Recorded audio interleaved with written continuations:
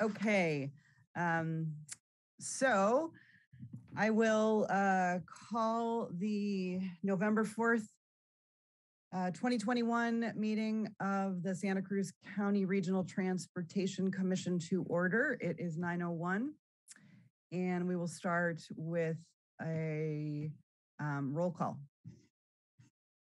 Commissioner Bertrand? Present. Commissioner Brown? Here. Commission Alternate Schifrin? Here. Commissioner Alternate Hurst? I'm here. Commissioner Caput? Here. Commissioner Johnson? Here. Commissioner Friend?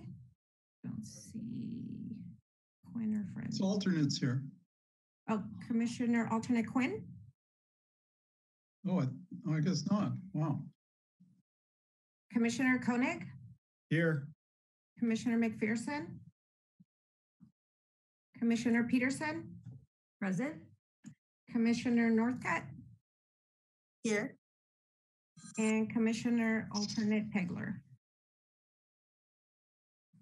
Here.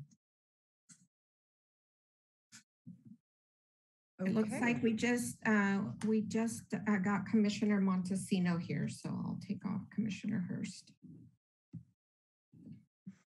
Okay.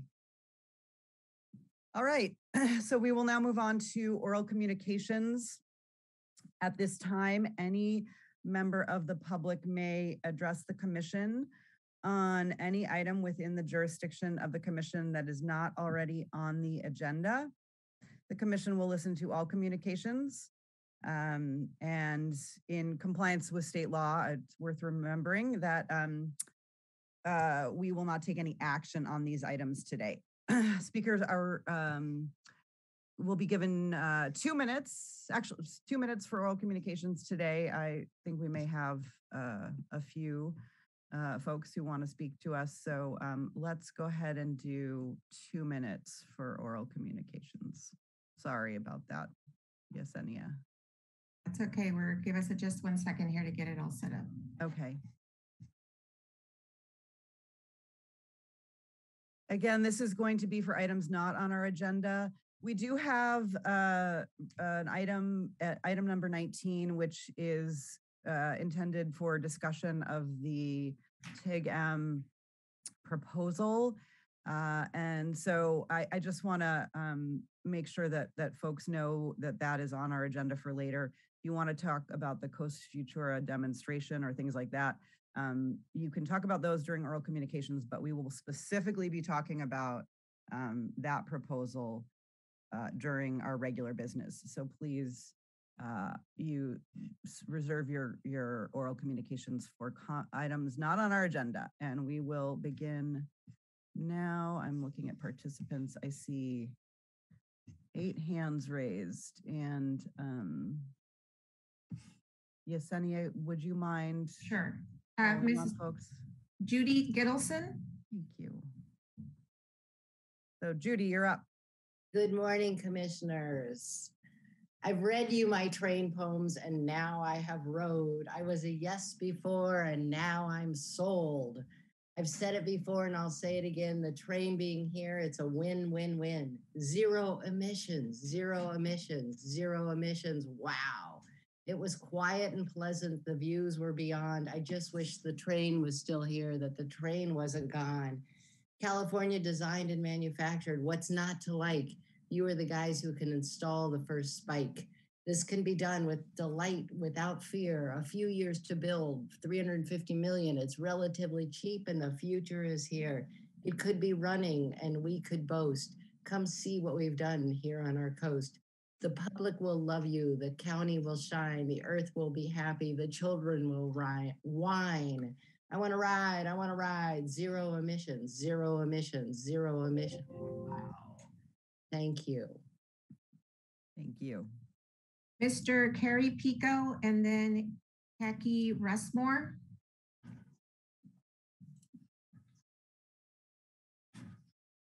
I have a PowerPoint presentation. Yesenia, can you bring it up? Yes.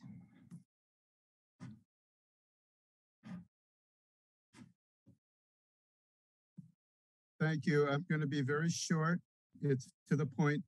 I've always said this since I've been involved, no public subsidies for private for-profit businesses. Next slide, please. No, did I click it? I can't seem to, there it is. Just, Give me 1 second, Terry. you Okay. can just click Yes. there we go. So from the 2011 plan, the current plan for the Santa Cruz branch rail line is to establish recreational rail service.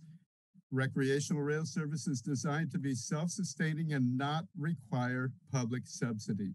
And there's a source for you. Next slide. There you go. Those are the subsidies, the first two. You've done $9 million under Iowa Pacific, $13.5 million under Progressive. These numbers come from the RTC fiscal audits that are published online. And unfortunately for the 2022 or 21, actually I used up to 22. Those are only budgets because you haven't published your fiscal audits. If you do the Davenport to Santa Cruz, that's 15.3 million. That comes from the UCIS study. And if you do a class 1 upgrade all the way between Santa Cruz and Watsonville, that's another $47 million. My point is, this is for-profit private businesses. It is not for the public use. Please stop subsidizing for-profit businesses. Thank you. Jackie Westmore?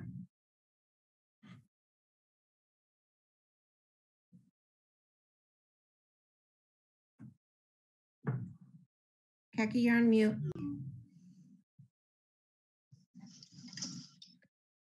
Thank you. Okay, here we go. Good morning. Let me see. I don't know how to make myself visible, so I guess I won't worry about that. So thank you, and I appreciate your time, and I appreciate all the work that the RTC is putting into thinking about our public rail corridor. I'm just going to remind you a few things that your own staff studies have shown, that using the corridor for public transit is the best option for its use, and that the best option studied by your staff is for some sort of light rail passenger service. I want to make sure that we keep that in mind and that we make sure that the plan that is already in place provides for rail, pedestrian, and bicycle transit. I think it's really important that we keep our options open and do not pave over the existing rail line. As you probably know, there's no community in the entire country that has done rail banking and gone back to putting in light rail. We've seen that this is the best option for our community. I think we need to go forward with it. I took the bus from Aptos to Watsonville last week. It took me an hour and 15 minutes on the express from Cabrillo College.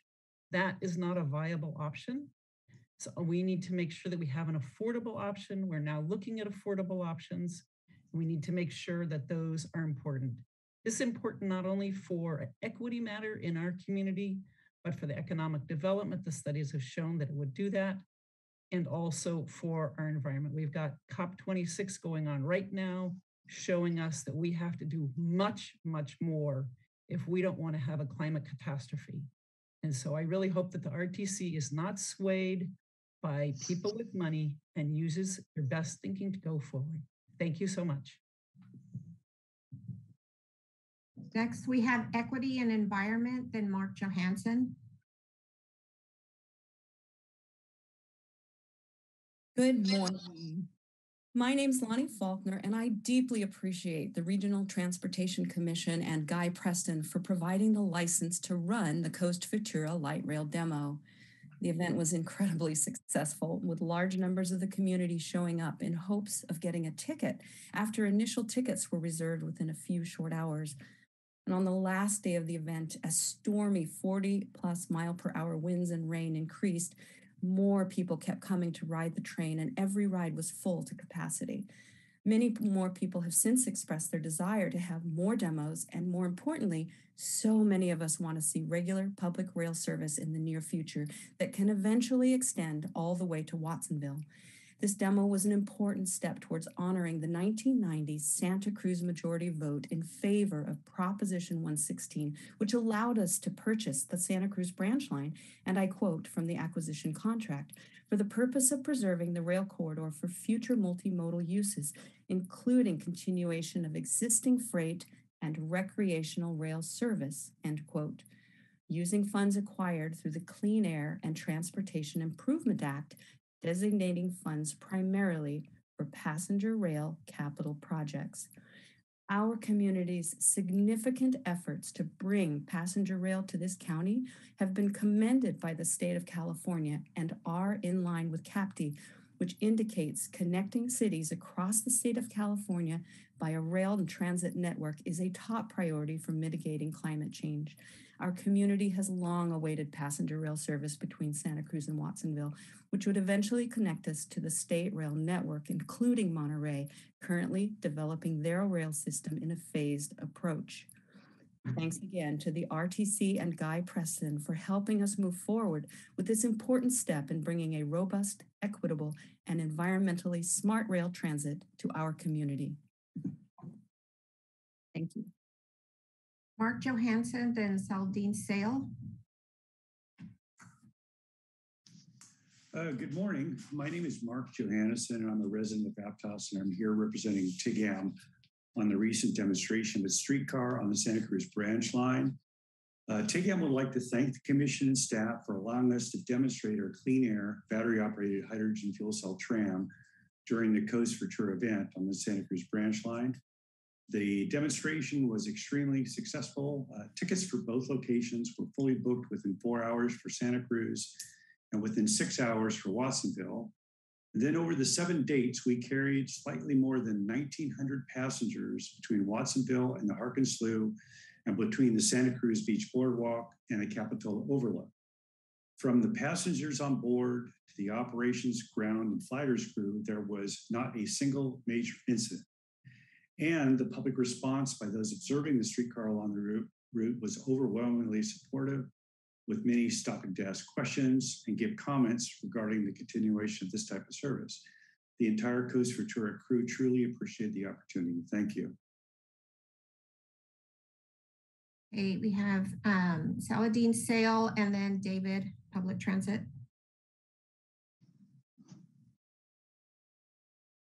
Good morning, commissioners. My name is Saladin Sale, county resident for over 50 years. I'm an enthusiastic supporter of light rail transit alongside our rail trail. The recent demonstrations of the TIGAM battery fuel cell streetcar provided compelling evidence of new technology that disproves the notion that rail transit means loud, dirty, expensive, locomotive-driven trains. The fact that our rail line accommodated a clean, quiet electric streetcar over a 2-week period with only minimal tune-up work on the line suggests we're closer than one might think to being able to begin limited range service. It seems to me that a self-powered light rail tram carrying passengers, bikes, and wheelchairs between Capitola and Santa Cruz or Davenport would be a powerful generator of public support for further expansion.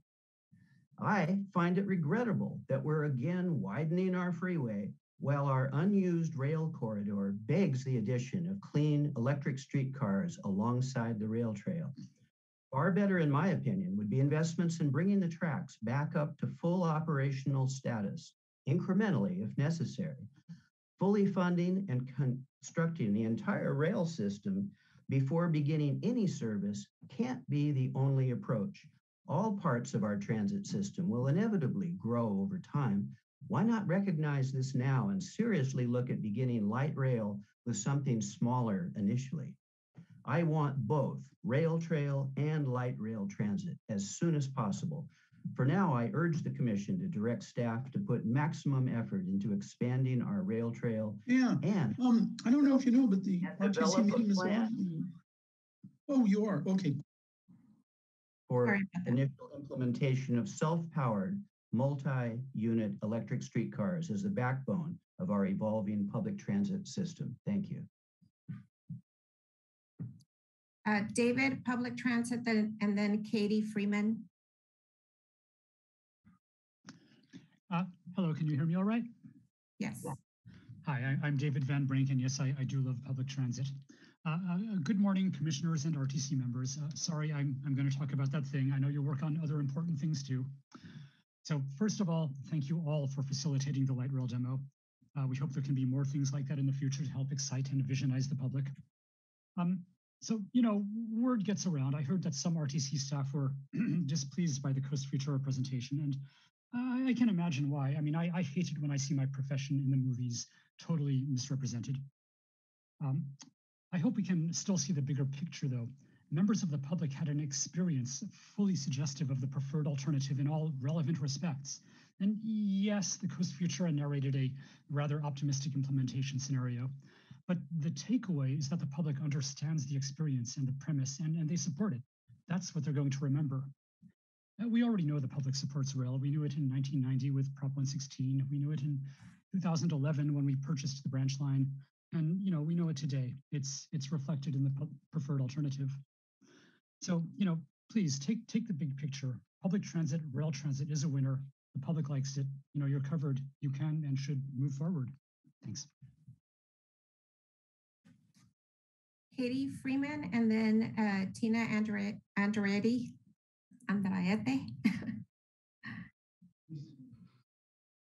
Hi, I'd like to thank the RTC, Roaring Camp, TIG-M, the community supporters and volunteers that came out to provide the opportunity for the public to see the demonstration of the Coast Futura.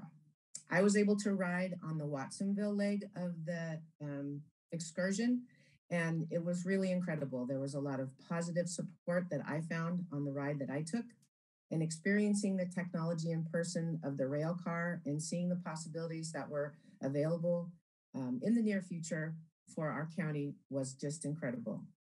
I'm excited to see this type of public transit come to our county to connect North County and South County and provide clean and equitable transportation to all of us. Thank you again to the RTC, and I hope you continue to explore this possibility with all of your energy. Thank you. Tina Andriata, and then Miles.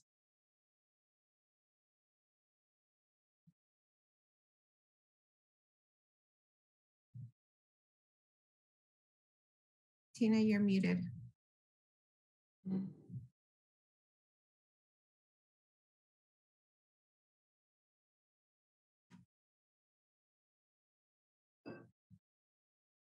Tina, we can't hear you. You're on mute.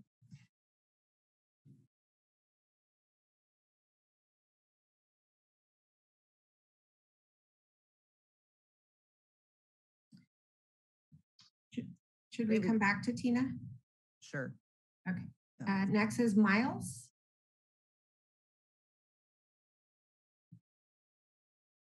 Good morning. I want to thank you for your work and all that you do. And I want to thank you for allowing the Coast Futura demo. My wife, granddaughters, and I loved it. We are looking forward to more options and eventually a real local train. Bike paths are good things. I hope to see a nice one alongside our beautiful electric train. As a conservationist, I am disheartened by any plan to remove the tracks. The human and material capital that created this incredible structure has real lasting value. Rail banking is turning a built resource into junk that will never be used as well as it is now, even if it's recycled. Please do not throw away all that beautiful wood, ballast, steel, and the ongoing benefits of all the labor and industry that created it. I've been hiking along those tracks for over 30 years, from Davenport to Watsonville, but never all at once, of course. I'm getting older and look forward to a time when I may not be able to walk as well, when I can get on a train and go to the places I love. But I am not wanting to have the train for me. I'm not wanting the train for all the tourist dollars it will bring into our communities. I want the train for all the people who will use it as an alternative to cars to get to work, visit family and friends, and go shopping. Thank you. Please pursue the rail trail with all your energies. Thank you. Lawrence Kaplan.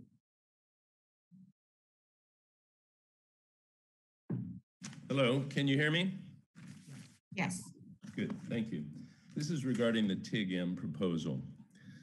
I've been to Disneyland. Lawrence, I'm sorry to interrupt, but we do have the TIG-M proposal on our regular business agenda. It's item 19. So if you want to speak specifically to that proposal, that would be the time. Thank you, then I'll wait. Thanks. Ann Kaplan. Just hit.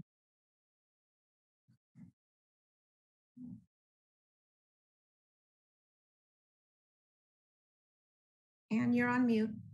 There you go.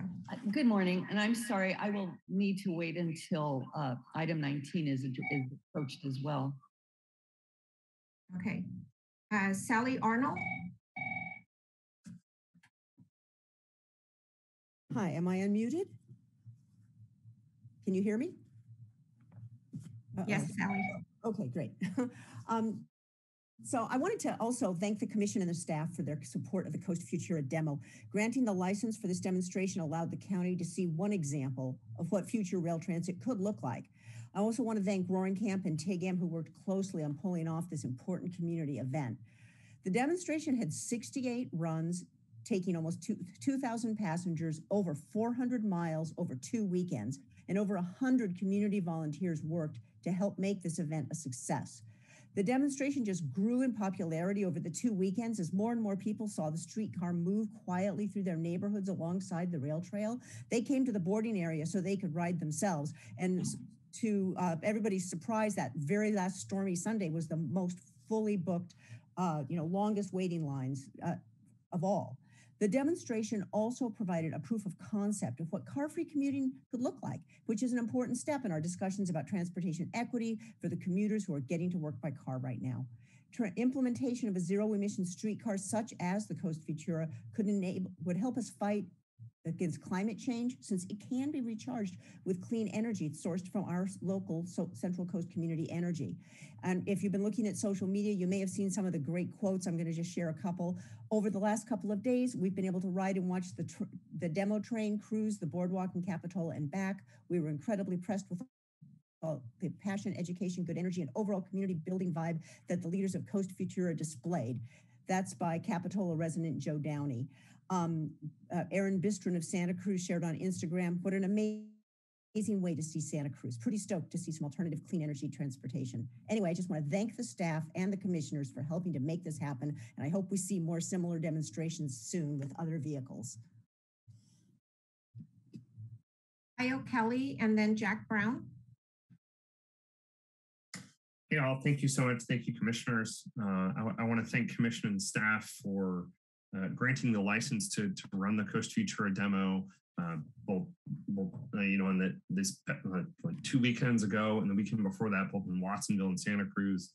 It was a delight to see all the people that came out to come and ride and see what it would look like to run trains. And I want to point out something about kind of the future of public transit and our ability to do it is to do a cost comparison. If people want to talk about just this rail corridor, and they're not talking about the highway, the estimated cost for a single new freeway interchange at 41st Avenue was about $100 million. Just one interchange, and that's just for private vehicles, right? Public transit helps us go much further per dollar than private vehicles will. It's a big cost for both the people that have to drive through it all, and it's a big cost to the RTC. So I hope you look to what's going to scale, what's going to help us be able to develop appropriately, because we're going to have to do housing. The state's going to require it. And the big question that you should all be thinking about is, do we want people coming in by car or do we want them coming in by rail? Because people are going to keep coming. So we should accommodate them with a rail line that connects us back to the state rail plan. And that costs us a lot less money than expanding the highway, adding new interchanges. Thank you. Mr. Jack Brown and then Michael Wool. Hi, I wanted to talk about the Coast Futura demonstration. I just wanted to remind everyone that neither the RTC nor the city of Watsonville sponsored this event. This was a private event that was just licensed by the RTC. As far as the quick sellout, that was more of a fake demand by limiting the number of pre-reserved items and requiring people to put in their credit card numbers to reserve a spot. There was actually quite a few requests by Friends of the Rail Trail to get people to start joining because there were a lot of empty trains in the afternoon. So a bit of false demand and publicity stunts, going on around this. A couple other things that we saw was a group of people who were opposed to the demonstration showed up to see Supervisor Koenig give a presentation. After they left, the Fort members that were actually directors of Fort actually were assaulting and verbally abusing people that were opposed to the public event and forced them off the property. It was very uncivil behavior at that point. But I think what we need to understand here is that what was demonstrated is not reality. In 16 years of TIGM's existence, they've only done 10 implementations. Of that, 7 of them have already been scrapped. And their record of operating speeds, durations, have been significantly just a fraction of what would be required for public transit in Santa Cruz. So we can do better than this, guys. Let's really look into bus on shoulder and making a greenway out of what is an unused corridor that's just been held hostage for far too long. We'll have more comments during agenda item 19. Thank you. Michael Wool, then Sean.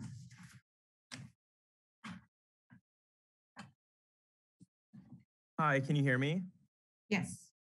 Hi, so I'd just like to thank you guys for allowing the Coast Futura event to happen. I'm a student at UCSC and an avid transit rider, as all of us are at UCSC. We make up the large majority of transit riders in the county. And after doing a lot of community outreach to UCSC over the past few months, there's an overwhelming interest in rail transit for students because we ride transit more than anyone else in this county and have a very limited scope of the county that we live in and pay taxes in and go to school in. So seeing a train going down that corridor for a lot of students was kind of this reality check that, wow, this really could happen a lot sooner if there was political will. And I just hope that people see this demonstration and see like, yeah, this could happen sooner if, the political will was there. Aside from that, I volunteered at Coast Futura for about 8 hours at 41st Avenue, and the community response was overwhelmingly positive. Just seeing, residents of various backgrounds and age groups come around and see the train and just be really excited to see a train on our corridor was kind of amazing. And yeah, it was overwhelmingly positive. So I hope you guys can take this and get this done because, we're not, the climate crisis is happening now. Students can't get around this county if they're not on the bus line, and let's build a better transportation system. Thank you. Sean, and then Robert Arco.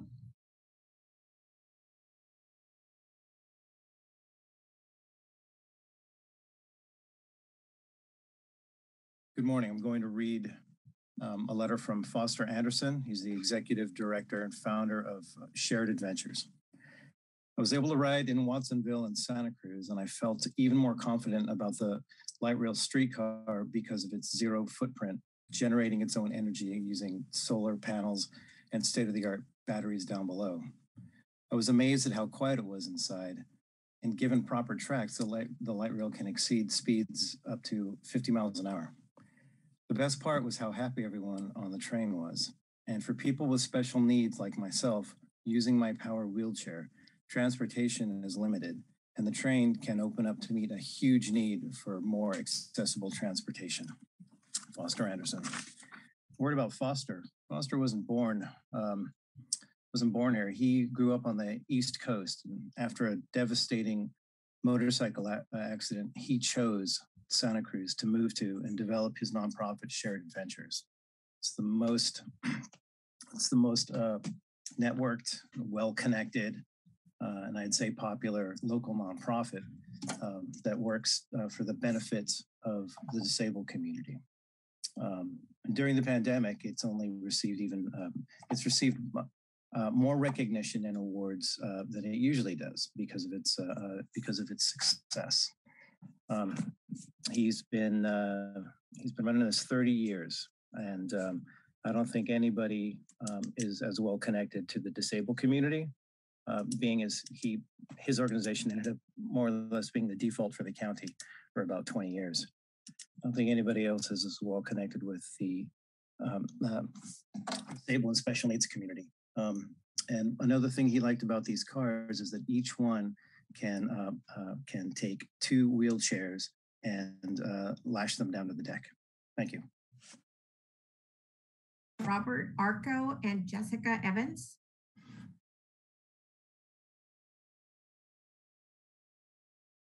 Good morning, commissioners.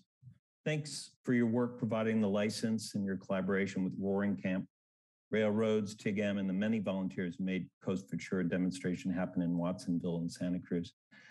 This proof of concept brought to life the vision for the rail and trail was initiated 20 years ago and showed the community that modern clean transportation is viable, complementing the planned trail. We hope you can move beyond your current paralysis and proceed with a business plan for your preferred alternative of light rail and trail on the corridor. Please find a way to move forward incrementally, just like the trail plan, step by step. And let's strive to do something meaningful to transform our transportation solution into an equitable, scalable, systemic solution. And most important, to positively impact climate change. Thank you. Jessica Evans and then Michael Saint. Good morning, commissioners. Thank you so much for allowing this public comment period. I'd just like to say thank you to the commissioners for approving the demonstration. It was really a great community event. And I'd also like to say thank you to the RTC staff because I know it wasn't easy to get these tracks up to the point where they could be permitted, and a lot of people had to work on that project. And it was really wonderful. It was really wonderful for the community to be able to see the possibilities and to see an example of the kind of vehicle that is in the transit corridor alternatives analysis, the preferred vehicle that study came out with at the end. So, clean and quiet and electric vehicles, that's what's called for. And despite, various, PR campaigns saying, diesel and steam locomotives rampaging through our neighborhood, it's like this was a way to clear the air, literally, of the rhetoric and just let people see what the study was talking about and what the alternative was actually chosen in the study. So I would just, again, I'm just here to say thank you, and also to ask the commission to consider scheduling regular demonstrations of the, various different vehicles that were identified as possibilities for our rail corridor. I'd love to see more. The public loved it. There was a huge amount of volunteers came out to make it happen. So, that was pretty amazing to see this, this upwelling of support. And I just love to see more of the same. Thank you so much. Michael Saint and then Tina Andrietta.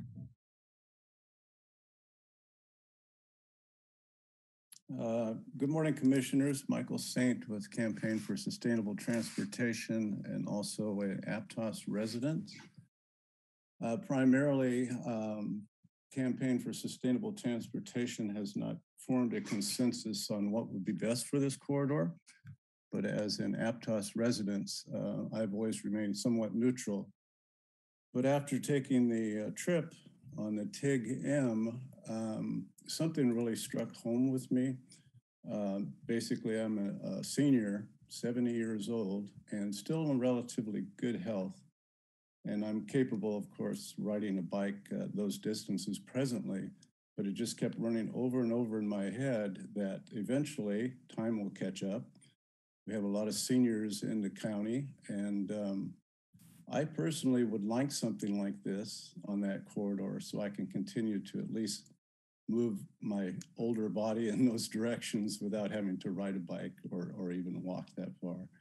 So I'm somewhat becoming very supportive of some type of transportation on that corridor. Whether it's the TIG-M or not, doesn't matter a whole lot. I did like the size. It didn't seem overwhelming or too extreme for that size of the corridor. Also like to comment on a comment by someone who said they took the bus from Cabrillo down to Watsonville, hour 15 minutes.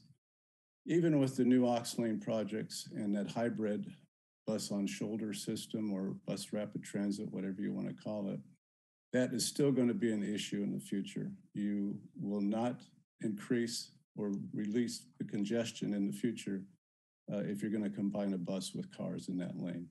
Thank you for your time. Sina Andriata and then Ryan Sarnataro.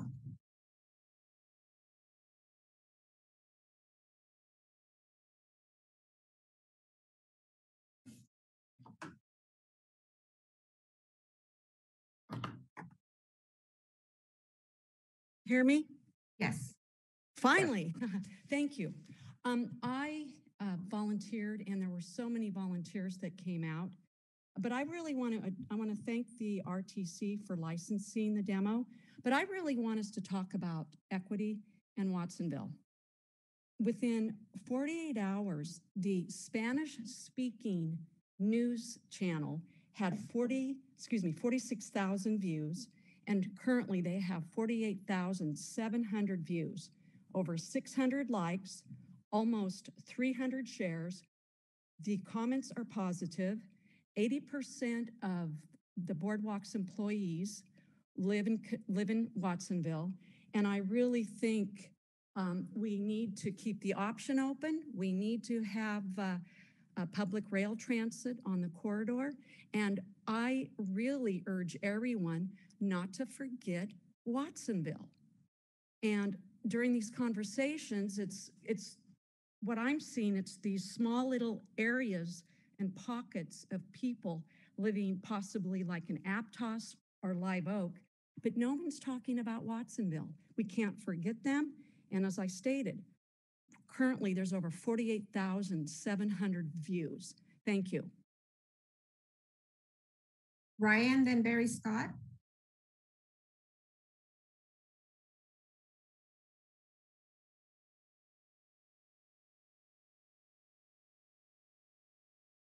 Ryan, you're on mute.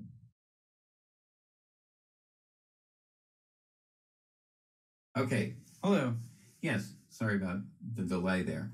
I actually wanted to get on the little TIG-M, but was not able to. And I did watch it come down the tracks, and boy, did it look cute. And I watched it from 41st Street, and boy, did I see a lot of motorists stopped and rather unhappy.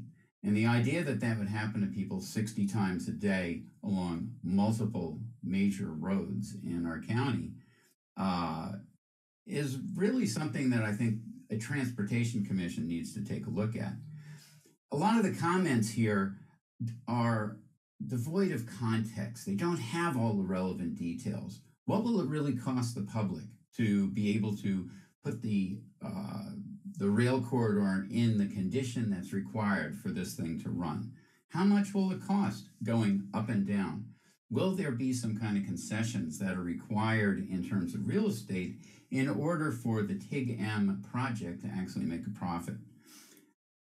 The idea that the freeway expansion is not something that can facilitate transit, when right now the major way that public transit operates is to go up and down the freeway to Watsonville, at least for the long distance. I think these kind of misconceptions need to be addressed by the RTC. I do understand that already the RTC is not in favor of this particular project, but I think that better information in the hands of the public is going to make this discussion actually move beyond how cute and how enjoyable it would be to have something like this compared to how practical it is to actually implement it and what it will cost.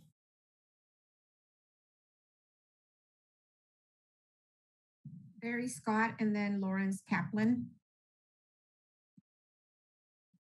Okay, thank you. Yeah, better information before the public. That's exactly what we experienced, and I'm so happy. This goes out to Judy Gittleson and to the RTC briefly. Thank you. Judy's poem was magnificent, a great way to start today. I want to thank the RTC for permitting this demonstration. That's what an RTC should do. This is the first time in 25 years that we've had a demonstration of a modern rail vehicle. Back then in 1996, there were 3 one-day presentations provided. Those happened to be diesel powered. The passengers we had included commissioners, Caltrans folks, TAMC, mayors of King City, Carmel, other mayors. And what did we learn? We learned a lot. We got to test one of the 6 vehicles mentioned in the TCAA business plan, one of 6, TIGM. We learned that our local railroad, Roaring Camp, wants to make this happen. We learned that we can use parts of the rail line today. We learned that we can offer regular all-day transit between 2 cities today. How do we know this? Because it happened. Hourly departures over several days between Santa Cruz and Capitola were provided by this demonstration. We should be thinking about a phased implementation starting as soon as possible, including that Capitola to the boardwalk stretch. So I thank you, I thank the commission. Please do the repairs that are needed and funded under Measure D. And to commissioners, please revisit and pass the rail transit business plan. Thank you. Lawrence Kaplan, then Ann Kaplan. If I could just quickly jump in here, Yesenia. Lawrence and Anne, if you are still signed up to talk about the TIGM proposal, item 19, that again is going to be later. If you've changed your mind and you want to make an oral communication that's separate from that, now is the time. Otherwise, I think we want to go on to Rebecca Downing. It looks like that Lawrence and Ann both lowered their hands and then re-raised them. So, but if you do want to speak now, go for it. Lawrence. Can you hear me? Yeah. Good, thank you. This constant, unremitting countywide debate on rail versus trail, and by that I mean trail with expanded subsidized metro service, is like a person in love. In this case, in love with trains and undoubtedly with the financial rewards that will flow to select developers. Are we going to turn our county into Disneyland when expanded equitable bus transportation for the whole length of the branch line is put on the back burner? And when a world-class trail is blocked for 5% of illusory net profits? Is that what we're doing here? This rail obsession is all emotion, no logic, no financial sense, except for very few. And that is why we need the RTC to exercise sound, unbiased judgment. That took me 1 minute and 3 seconds. Thank you. Ann Kaplan and then Rebecca.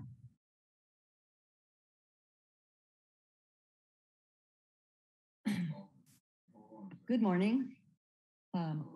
First of all, I want to thank the members of the RTC for your great effort and time in making clear-headed and careful evaluations of the various transit proposals. I believe social equity is a major focus in any kind of transit plan, and that is completely disregarded by the TIG-M plan, where no service is proposed to Watsonville. An enhanced metro service could be realized without major infrastructure expenditure, and the statements that have been made in this oral communication illustrates the need for an enhanced metro service. Riders complaining about lengthy waits, lengthy rides, perhaps because there's not adequate service at this point in time. A true zero carbon footprint would be a pedestrian bike path, which could be used by all residents free of charge. A rail system is for the few who can afford fare. A ped bike path and trail is for everyone. Thank you for your time.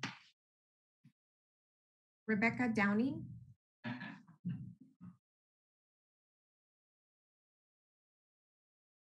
Yes, can you hear me? Yes. Great, good morning.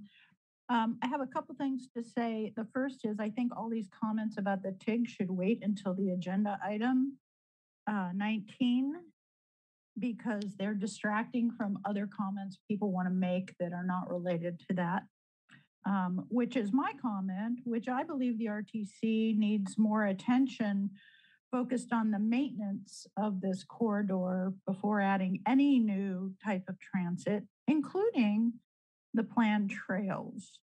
I'm talking specifically about drainage, clearing of brush, removal of trees. I live on North Avenue, and the neighbors here, we've been trying to get some help along the rail line to clear the brush because it's been a fire hazard. I realize now it's rain, so maybe this is the good time to take care of that.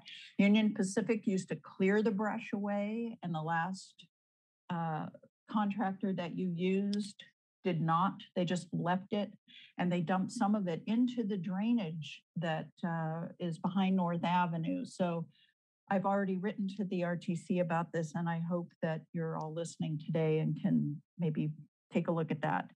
The other thing is regarding maintenance is also safety. I believe that the current sections of the trail that have a fence on both sides is too narrow for everybody. It looks kind of dangerous, especially if you have a cyclist going quickly in one direction and maybe some pedestrians with strollers and dogs on the other side. And also, I'd just like to share that I've been on the west side quite a bit recently. And what I've noticed myself personally is at the crossing, I have witnessed both pedestrians and cyclists zooming across the street and refusing or not knowing to stop. So I think it's important that you look at that. Thank you. Commissioner Brown, I don't see any other hands. Thank you, Yesenia. So thank you all for your comments during oral communications. I want to make a quick statement here because I recognize that the mentioning TIG-M and kind of conflating the Coast Futura demonstration because TIG-M was one of the co-sponsors and the provider of the vehicle, that these are getting kind of inevitably conflated. So, and I recognize that that could be distracting with respect to the broader issues that people have been raising before us today. So having said that, and I will remind folks when we get to item 19, please reserve your comments for the specifics of the TIG-M proposal. We've talked about the demonstration. People have been talking about their hopes and dreams for the rail, the right of way, and what is to be done there. So I just want to make sure we stay focused and don't just use that as an opportunity to say the same thing in our upcoming general business. So thank you for being here to make comments, and we are now going to move on to our consent. Actually, we have additions or deletions to the agenda before we move on. And Greg, Commissioner Brown, I'm sorry, Commissioner Brown, it looks like Commissioner Caput has his hand up. Yeah, I see your hand up. Just checking on changes to the agenda. Commissioner Caput, please go ahead. Okay. Well, I thought this would be a good time, but you're waiting for item number 19. But Quickly, I'll just say I was at the train rail demonstration on a couple of weeks ago here in Watsonville, and it was a beautiful event. Lowell was there. I was there with my whole family, and Commissioner Calvert. Yeah, I'm sorry. No, I'm sorry to interrupt you. I just wanted to let you know that you also have an opportunity when when commissioners update the commission and the public, so you can talk about it then as well. Thanks. Okay, that's fine. Well, anything. I guess it's related to 19 also, but if you look in the dictionary for definitions, equitable was brought up by people in the public there. 3 words basically would define equitable. That would be rail, trail, and Watsonville. That's equitable. Disadvantaged neighborhood, if you looked it up in the dictionary, you only need 1 word to define disadvantaged neighborhood, and that's Watsonville, California. Watsonville, 1 word. So that's all I wanted to say. Thank you. Okay, so additions or deletions to the agenda? Yes, thank you, Chair Brown. There are no deletions, but there are 2 handouts for items 16 and 19, and they are both posted on our website. Thank you. Okay, we will now move on to our consent agenda. All items appearing on the consent agenda are considered to be minor or non-controversial, will be acted upon in 1 motion if no member of the RTC or public wishes to pull any of those items for discussion, in which case they would move to the regular agenda. You members of the commission can raise questions or ask for clarification, add direction to consent items without removing them. So I will ask commissioners, do you have, are there items you'd like to remove from our consent agenda? This is items 4 through 14 on our agenda today. Would anyone like to remove an item, or does anyone have a question from the commission?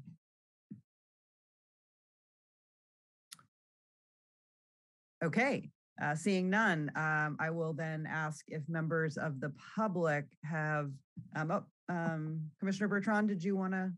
Okay, sorry, quick hand up there. Okay, members of the public, any comments on items that are on our consent agenda? These are, again, items 4 through 14.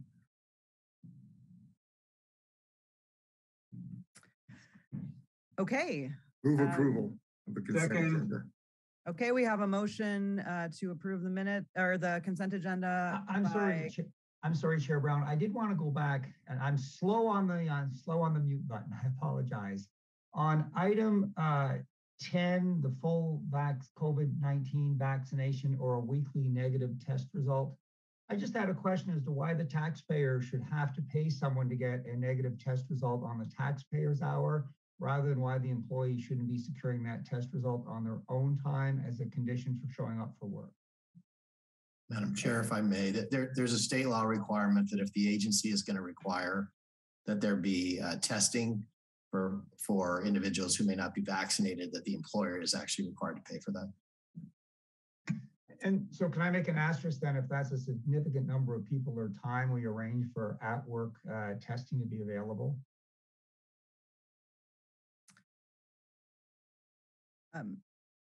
Mr. So I could address that question if I might, Chair Brown. Surveyed all of our employees. We have about 20. All of our employees are vaccinated. 1 employee declined to state, so there would only be 1 employee where this would affect RTC. Thanks, Guy. Okay, so we now have a motion by Commissioner Rotkin, second by, I don't know quite who got there first. Schifrin. Schifrin, thank you. I heard a few voices. Okay, so we have a motion and a second, and we'll take a roll call vote on approval of the consent agenda. Commissioner Bertrand? I agree. Commissioner Brown? Aye. Commission alternate Schifrin? Aye. Commissioner Johnson, Aye. Commissioner Montesino, Yes. Commissioner Caput, Aye. Commission Alternate Quinn, Approve. Commissioner Koenig, Aye. Commissioner McPherson, Aye. Commissioner Peterson, Aye. Commissioner Northcutt, Aye. Commissioner Rotkin,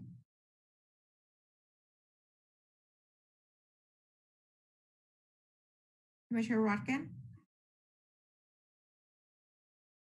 He's on mute. And before we move forward, Commissioner Brown, I just want to note that Commissioner Scott Eads is present and I didn't call his name during roll call. Thank you. Thank you for that clarification. Good to see you, Mr. Eads.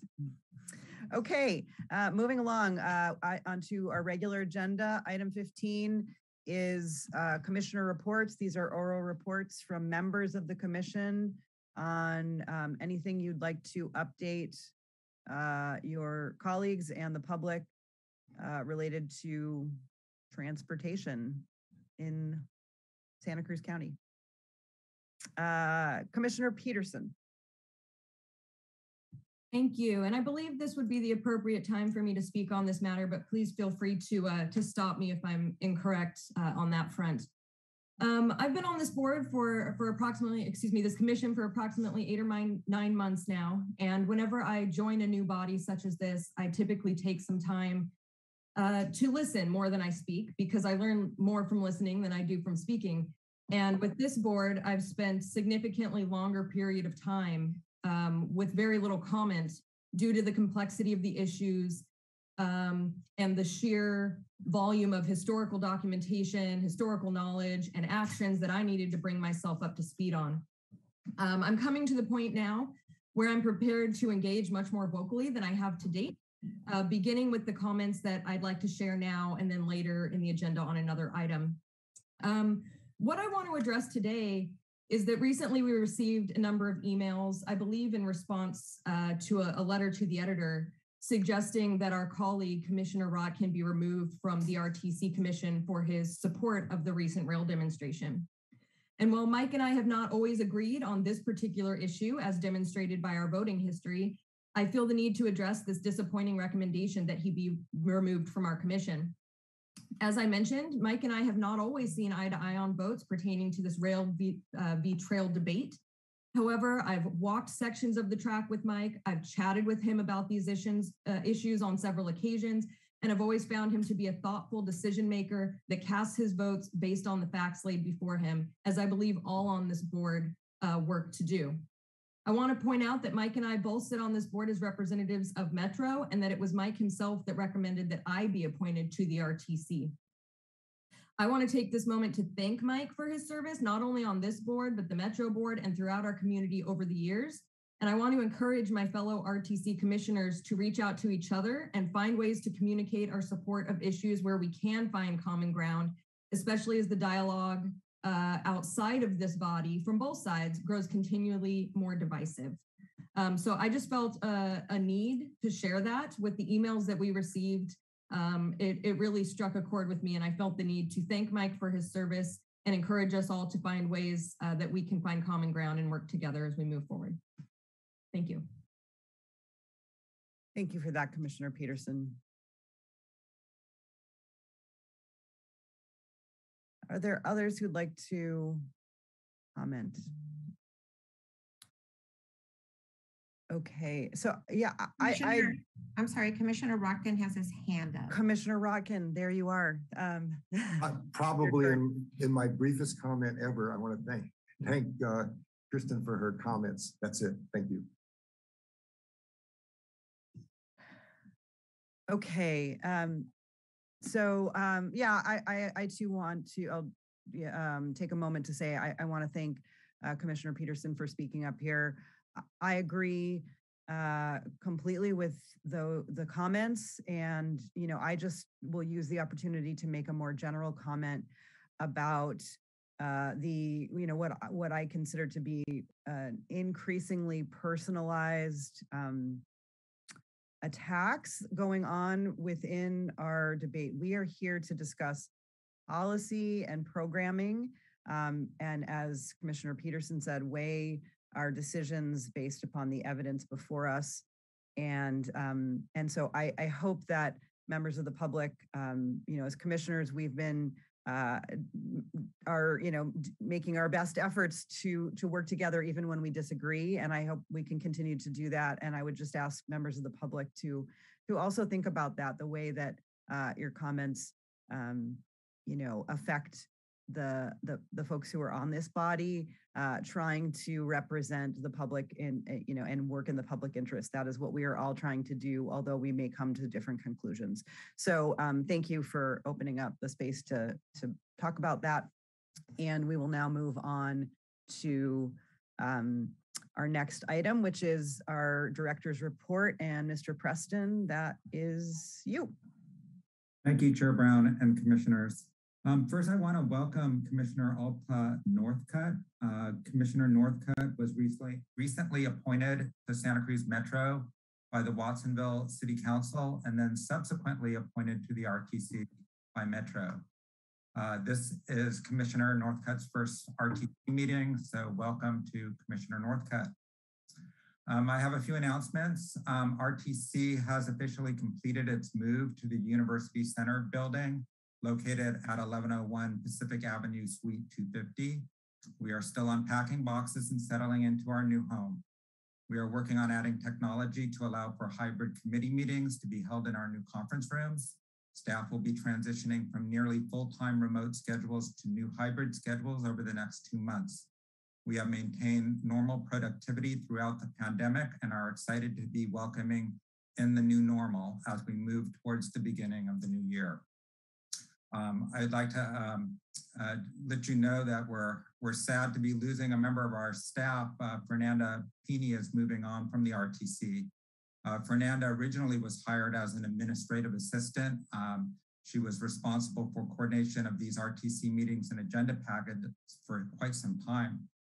She was interested in planning work and switched roles to become a planning technician. She was a big help to me in drafting the inaugural Measure D strategic implementation plan. She was actively assisting in the Scotts Creek Restoration Project, the Regional Conservation Investment Study, and providing contract management support to many of our project managers. Fernanda, she's very adaptable. She's got positive energy and the quality of her work will be missed. She moved here from Brazil as a young child and is going to be moving back for a period of time before eventually coming back to the United States. I'd like to also announce that RTC just hired a new administrative assistant. Cindy Convisor joined RTC's administrative team on November 1st.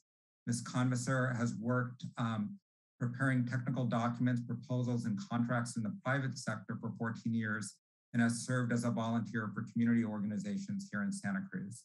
She received her AS in business and a certificate in accounting at Cabrillo College in 2006. So welcome, Cindy, to the RTC.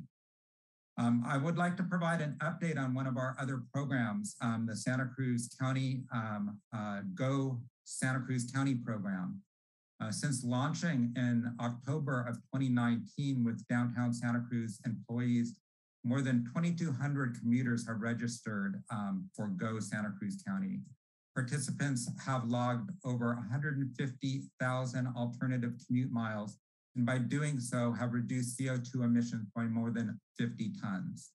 The Go Santa Cruz County program offers incentives to help employees throughout the county choose options other than driving alone to get to work.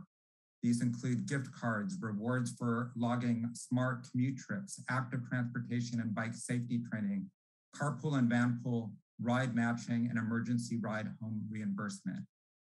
Downtown Santa Cruz employees are also eligible for additional benefits, including free bus passes, bike locker cards, and downtown dollars that have access to a number of ecology action benefits, including zero interest bus loans up to $1,500, free one-to-one bike commute consultations, and free 2-week-long e-bike test rides for a limited time. Downtown employees enrolled in the Go Santa Cruz County platform can apply for a $200 e-bike rebate or $400 rebate for low-income individuals.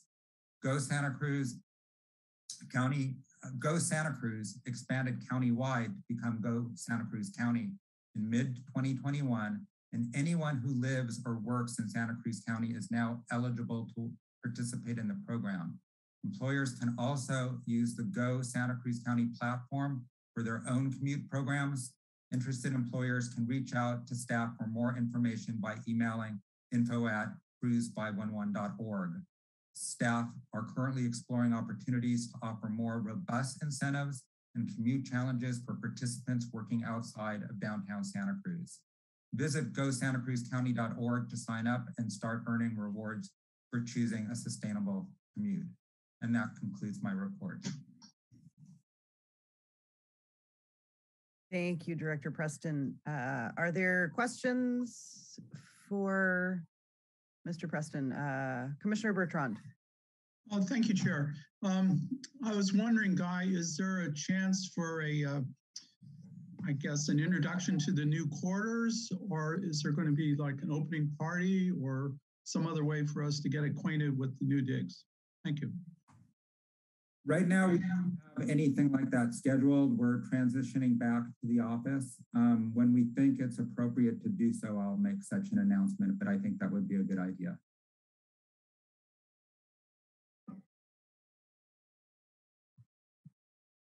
Okay, we'll take it out to the public for any questions or comments on the director's report. And seeing none, we'll move on to item 17, the Caltrans report. Mr. Eads, you're up. All right, good morning, Madam Chair and members of the Commission. Again, Scott Eads here for Caltrans. I have a few project updates and then one thing to share about a grant application or grant opportunity. So first, we have talked about the Santa Cruz 17 Wildlife Crossing project. I just wanted to provide a super quick update that the start of that project in terms of construction has been delayed until February 1st, 2022. So we will be beginning construction and coordinating with others on groundbreaking ceremony on that as well, and some other announcements. Second thing I wanted to update on is the California Transportation Commission recently allocated $960 million at its recent meeting. That included one SHOP funded project, which is managed through Caltrans. The project is on Route 1 and it will replace and upgrade existing corrugated metal pipe culverts with reinforced concrete pipe culverts. Project is located near Davenport from north of Swanson Road to south of Waddle Creek. It's about $9 million in total cost. And we expect construction will also begin in February for that project. And we also anticipate that there will be some one-way traffic control involved with flaggers. So more information to come on that as construction gets closer. And then just as a reminder, there's lots of other information about other projects in the state highway system in your packet that we include in every meeting. And then finally, just wanted to conclude with Clean California. We've talked about this in the past as well. There has been a new application workshop added for Thursday, November 18th from 10 a.m. to noon. And this is specific to the local grant program. As a reminder, there's nearly $300 million available statewide. This is from the general fund. It's not from transportation dollars. So it's not diminishing other funding sources. And the local grant program is specifically focused to local jurisdictions to be able to apply for those funds. So I'll post a link in the chat if that works on that grant program for more information. That concludes my report. Thank you. Happy to take any questions. Thank you. Madam Chair? Yes. This is Commissioner McPherson, not Guy Preston. I think you know. But anyway, have we made any application on the Clean California, or what is our idea? If it's going to be, November 18th, it's going to be discussed. Could you clarify if we have done anything or if we're going to do anything on that?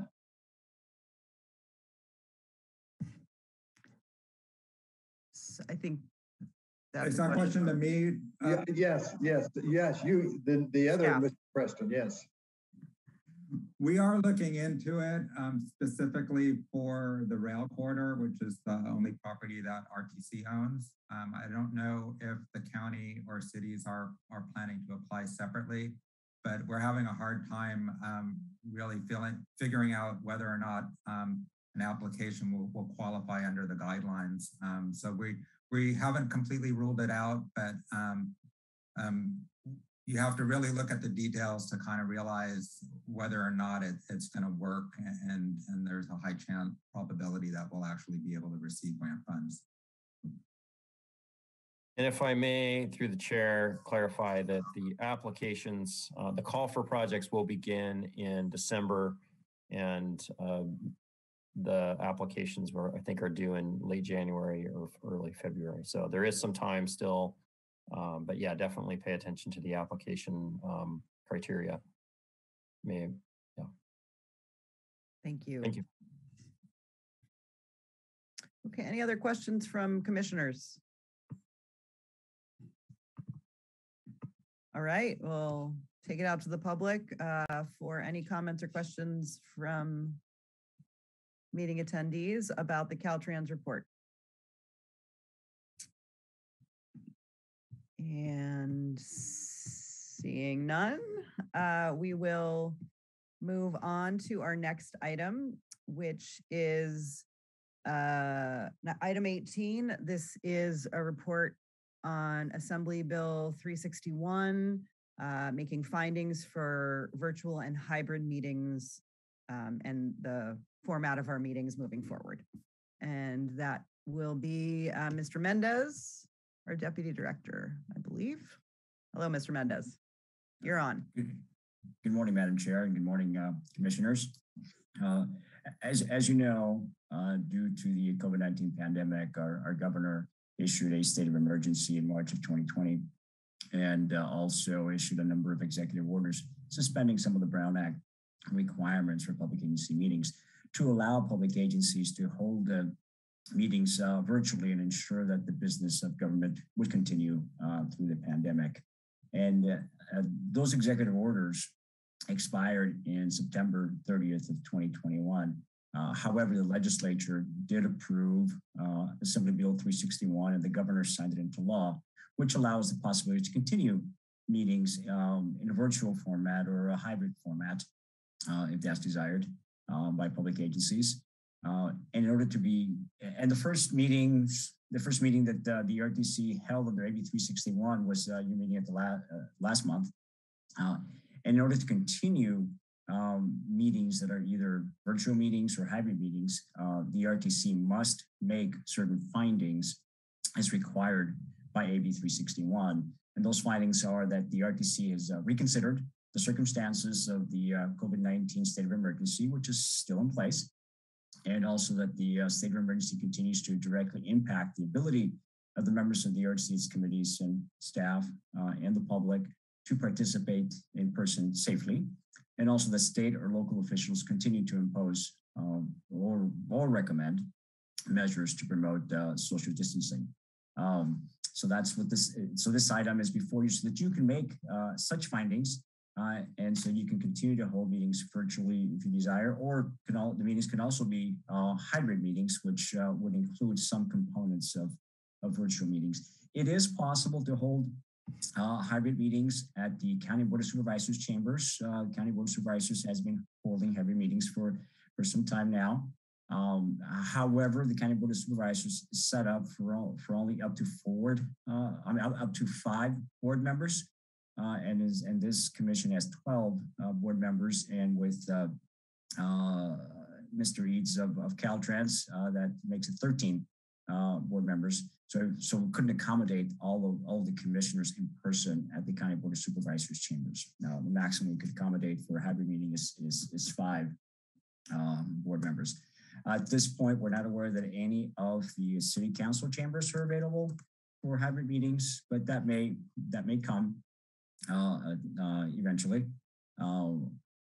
Also, anyone participating in person at those hybrid meetings would be required to wear masks. So that would be members of the commission and staff, as well as members of the public who might attend in person. It is expected that the commission does do hybrid meetings. Most individuals will continue to participate virtually, and staff would have to find out from commissioners, who are interested in participating in person to ensure that no more than 5 commissioners would be at a meeting in person.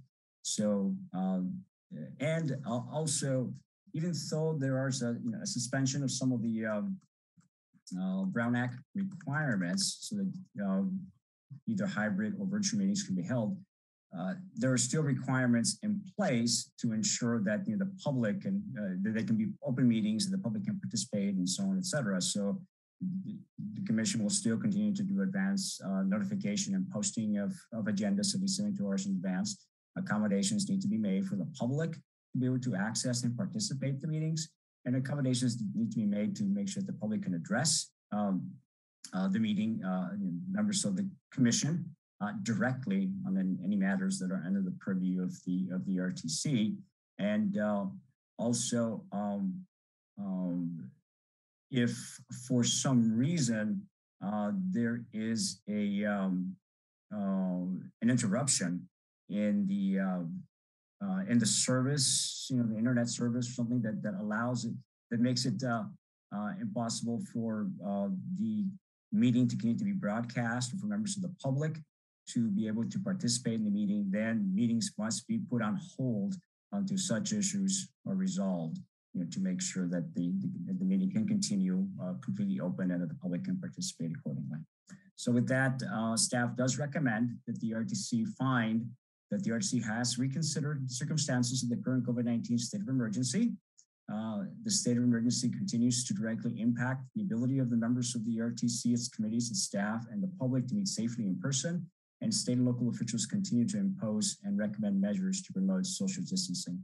And it is the intent that for committee meetings, those will continue to be held virtually, because those are held in conference rooms, which are not equipped to allow for hybrid meetings. And also members of committees have expressed concern regarding safety with meetings that might include some people in person, and would prefer to continue to meet virtually. That concludes my staff report. Thank you, Mr. Mendez. So we have received the report. Are there questions from commissioners about how we will be proceeding? I want to leave an opportunity for questions right now, and then ask your public input, and then bring it back if folks want to talk about how you'd like to proceed after that. So questions. Yeah, Madam Chair, again, I appreciate that, and I think that this is the way we should proceed. I want to let folks know that the County Board of Supervisors wrote a letter to the CPUC saying that this system, if you will, call it that, of power shutoffs that have occurred continuously is just not acceptable for safety and other reasons. We got a very pointed and very strong response letter from the chair of the California Public Utilities Commission, saying she and the commission is very concerned about it, and they are going to have monthly reports from PG&E about that whole system. So it wasn't lighthearted by any means, her response, and I was very appreciative of her immediate response, and really the seriousness that the PUC is taking the situation that we've experienced, particularly up in the San Lorenzo Valley and the more mountainous areas. But PUC is very much engaged in seeing this corrected, or having a better system of response be put in place by PG&E. Thank you, Commissioner McPherson. Okay, Commissioner Hernandez. And then Commissioner Rotkin, I got you next. I was going to ask folks that are on the supervisors about the advantages of hybrid and virtual. I guess I just kind of heard right now some of the comments. I was thinking about, internet connectivity for some of the people that live either in places that don't have good connections. But what was just brought up about power shutoffs and the PG&E issues is another concern. So I'm leaning towards the hybrid. I guess might be the better option over just the 100% virtual for folks that actually need to come in and have both better internet access and have power too when they have power shutoffs. So just my comment, but I had a question, but I was just answered by some of the comments right now. But if anybody else has comments to it about the advantages and disadvantages. Thank you, Commissioner Hernandez. Commissioner Rotkin, did you have your hand up? Okay, I thought I saw it. Okay, I think that's the sunshine. It looks like a hand from over here. Commissioner Bertrand, you're up. And you were on mute, sorry. Yeah, I gotta get used to it. Power outage around the county is very concerning to me. And so some people might be able to get reception because their computers are working and others may not. So the prior comment may make some sense. My question to staff is, do we have backup power in case there's a shut off of power? If we were able to broadcast when that was the situation, maybe that might be acceptable. Just a question for Guy. I can go ahead and try to respond if that's okay. We do have backup power for the computers that we have in our office, but that only allows power for a short period of time. However, when these meetings are being broadcast, it's not just the equipment in our office, because we're using community TV for the service. So it's also, so they're using their equipment and systems.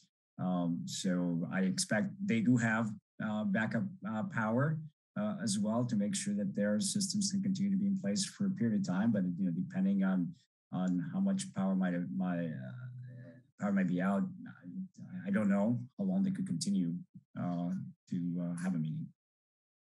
So in reference to your answer, that's a good point. So the meeting is dispersed everywhere. PG&E often gives us a notice that there might be a shutdown. Is there a possibility that we could send out a notice to the public ahead of time that the RTC meeting may be suspended and set a further date in the future? I suppose one possibility is that if we are aware that there could be a power shutdown during a commission meeting, I mean, it's something that could be communicated when the meeting begins potentially, so people know. I don't know if we would know with sufficient time in advance to put something on our agenda potentially. So it might depend on when we're aware what the commission could potentially do to notify members of the public. Yeah, excuse me. I realize there's a lot of uncertainty, but at least have some sort of procedure so that the public interests can be accommodated. Commissioner Brown, may I add something to Luisa's answer? So we would receive a notice for the RTC office, but we're not receiving notices for the county office, which is where we would be holding our commission meeting. So we would need to coordinate with the county if they receive notices.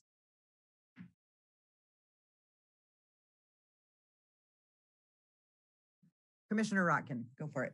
Yeah, so I think the issue here is that whether or not we're going to have power outages, it's number one, unlikely as the rainy season moves in. So we have some time to try and think about this in terms of that particular issue. I also think instead of just figuring out how can we let people know when we've been shut down, we should be more proactive and send a formal letter to PG&E. The city of Santa Cruz doesn't get shut off very often. We don't have the same kind of fire risk that they have up in the San Lorenzo Valley and other places. So I think we can be reasonably secure. If we tell PG&E, when you make these shutoffs are selective, they pick areas and stuff, and they can decide which areas they're going to shut down. It's not perfectly tailored to decide, where the line's going to be drawn or something. But I think we should have a formal request from I don't think it takes a vote to do it, but our staff should formally let PG&E know when our meetings are, and that we'd like to make sure that they make a special effort not to shut the power off to the not just to us, but to the community television site or all the other places in the urban area here where, and I think that's probably more useful in some way than sort of after the fact, trying to figure out how we can scramble around to let people know that we've lost the power. And I don't think it's going to be frankly, I don't see the power getting shut off here a lot in the wintertime. You're more likely shut off because a telephone pole falls down or something, because a power line falls down than because there's worried about fire risk and that whole problem that we're confronting. My view is that for now, the hybrid meeting is just as problematic as having the meetings totally virtually. And some of our customers may not be able to get to us. That's an issue when people in the San Lorenzo Valley, as Bruce pointed out, may not be able to access the meeting. But I don't know that there's anything better than a virtual meeting where we do our best to make sure that at least the projection power, our ability to broadcast what we're doing or narrowcast what we're doing, is really what we need to keep secure on some level. And this was supposed to be just questions, but I mean, my general sense is that at this point, we should direct staff to look for the opportunities for transition towards virtual or eventually open meeting, in-person meetings. But for the time being, that the virtual meetings are about as effective as we can be, given the concerns people have about safety and all the other issues and the inadequacy of any of the rooms that might be available to us. Those are my views. Thank you. Thank you, Commissioner Rotkin. I see Commissioner Schifrin and then Commissioner Randy Johnson. I just wanted to very quickly, if we're moving into the comment portion, if this is not questions, I'd like to just ask if there are members of the public who want to speak, and then we can come back and deliberate and kind of decide if anybody wants to make a motion that reflects additional or different recommendations from that in the staff report. So is that okay? I can wait. If it's a comment, I just like to wait for one moment and just make sure. Anybody, are there members of the public who would like to comment on this item before the commission takes action? I see one hand up that is equity and environment. I believe that is Ms. Faulkner. Yes. I just want to clarify, because I've been in and out, that this is voting for or speaking about remote and in-person meetings. Is that correct? Correct. Awesome. So yes, I am absolutely in favor of at least remote, if not both, for so many of us in the community. It's an equity issue. It's already hard enough to make it to the meetings for those of us who work or have various other obligations as well. And so I am definitely, for many reasons, especially around the equity piece, in favor of at least having a hybrid. The hybrid, of course, is nice because it offers that in-person touch when you get a chance to meet people, but then having the Zoom capabilities allows the public to actually participate in the public process. And I feel very strongly that remote should actually be a format required in all meetings that involve the public. Thank you so much. Thank you. Okay, Gina Cole. You're up next. Good morning. I too would like to reiterate Ms. Faulkner's comments. As a member of the Watsonville, City of Watsonville Planning Commission, I made that request at our meeting this week because I feel like we were losing people that we had gained by having remote meetings. I believe that hybrid is definitely the way to go, and that, post-pandemic things change and it doesn't have to go back to exactly the way that it was. So if public meetings have the capacity and the capability for sharing to a broader community, I would encourage you to continue doing what you're doing. Thank you so much. Thank you. Okay, I see more hands going up. So I'll call on Kyle Kelly next. Hey, thank you. So I just want to say, as a parent of 3 kids, it's been really useful to be able to come to virtual meetings because I can easily put things in between while I'm working with my toddler or going to work myself. And I think, especially for the Transportation Commission, which stretches the county, it leads to having more, if it's only in person, it leads to people that already live close to Santa Cruz, like where I do, to be able to just go directly to where the meetings are held. Whereas if anybody is, further out in the county, they have much less easy access to be able to comment on items for the public. So big support for making sure that we do at least hybrid meetings, and virtual meetings have been great. So thank you. Thank you. Okay, Jack Brown, you're next. Hi, just wanted to say how wonderful it is that I am in complete agreement with Lonnie Faulkner and Kyle. Usually we're on opposite ends of the spectrum, but the only way I've really been able to get involved with the RTC meetings live is because of the virtual aspect of it, as I'm a working adult and commute, and it was very challenging to have to take a day off or otherwise if I really wanted to be involved. This makes it much easier and also shows a way that we can sort of beat the commute mentality of not necessarily having to be in a place where we can relieve traffic by using technology in one sense. So really glad that it's being considered as a hybrid or keeping virtual, and I'm hoping that through time we can find more common points on both sides. Thank you. Thank you. Okay, Jessica Evans. You're up. Thank you, commissioners. Thank you for considering the option of going to hybrid meetings instead of going back to in-person.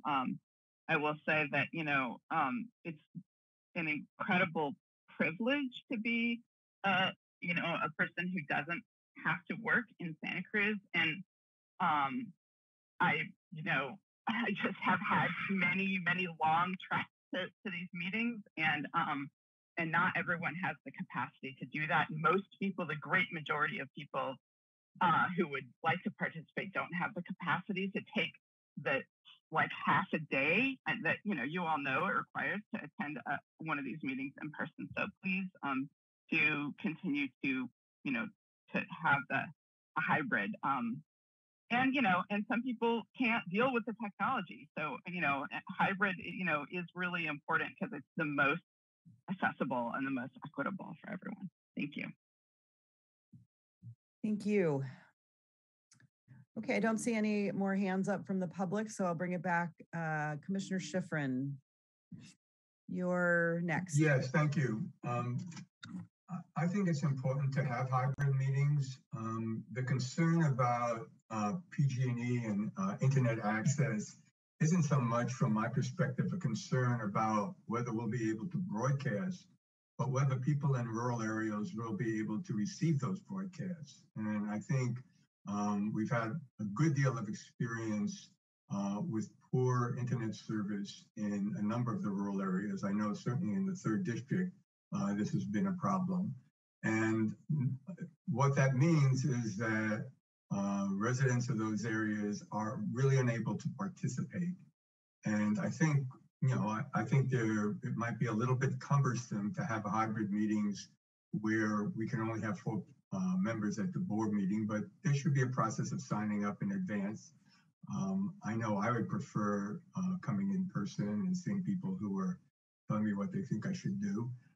And so I think it's really important to have hybrid meetings so that there aren't members of our community who, for reasons outside of their control, can participate in our meetings, while allowing for people who, for a whole variety of reasons, can't or don't want to or unable to come to a board meeting to still be able to participate virtually. Thank you. Okay. If it's appropriate, I would make a motion to move forward, direct staff to move forward with setting up hybrid meetings. I'll second it. Okay, so we have a motion on the floor to, I assume the motion includes the findings necessary to be able to carry this out that Luis told us about. Absolutely. okay, so motion and a second on the floor to recommend the recommendations in the staff report and to move towards hybrid meetings. Now, I just want to make sure I'm tracking. Commissioner Johnson, you had a comment. Did you want to make that now? Yeah, just quickly, I completely agree with Mike Rotkin in terms of the facility of hybrid meetings. You know, we've had what 18 months of these types of meetings with no real interruptions. So I don't really want to borrow trouble that all of a sudden we're going to have interruptions for no apparent reason. Sure, fire, storms, those are all possible. And with respect to hybrid in person, sure, if it works out for the commission and for our staff, having just 4 people. And also, we kind of address this, I think, with our city council informally.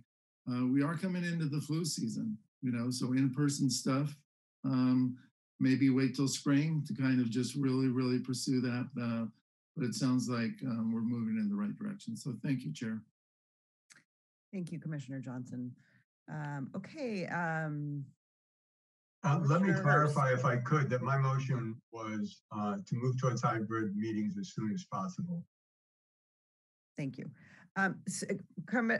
Mike, I got you. Just one sec. Commissioner Hurst, or I don't know. Are you Commissioner alternate right now, or yes. Council Member Hurst? Okay. So, Mr. Hurst, Commissioner Hurst, you're up. Well, yes, thank you very much. I too support the good efforts to promote the remote access.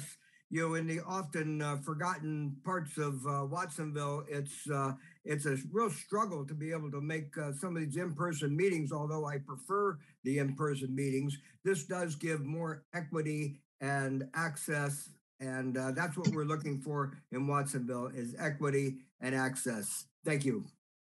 Thank you. Commissioner Rotkin. You know, the problem we're trying to solve, I think mainly is not whether we can meet as a commission dependent upon the things, but whether people can attend our meetings and participate, members of the public. And so what we really need is not, I mean, it's fine to have 5 members rotate, as Andy suggests, through the meeting, but the real thing, what we need is a room somewhere with a microphone and a camera or a computer with a, attached to a camera that allow members of the public who are probably faced often with this both problems. They have bad internet connections where they are. Generally, power outages are more likely to occur there. And so as long as the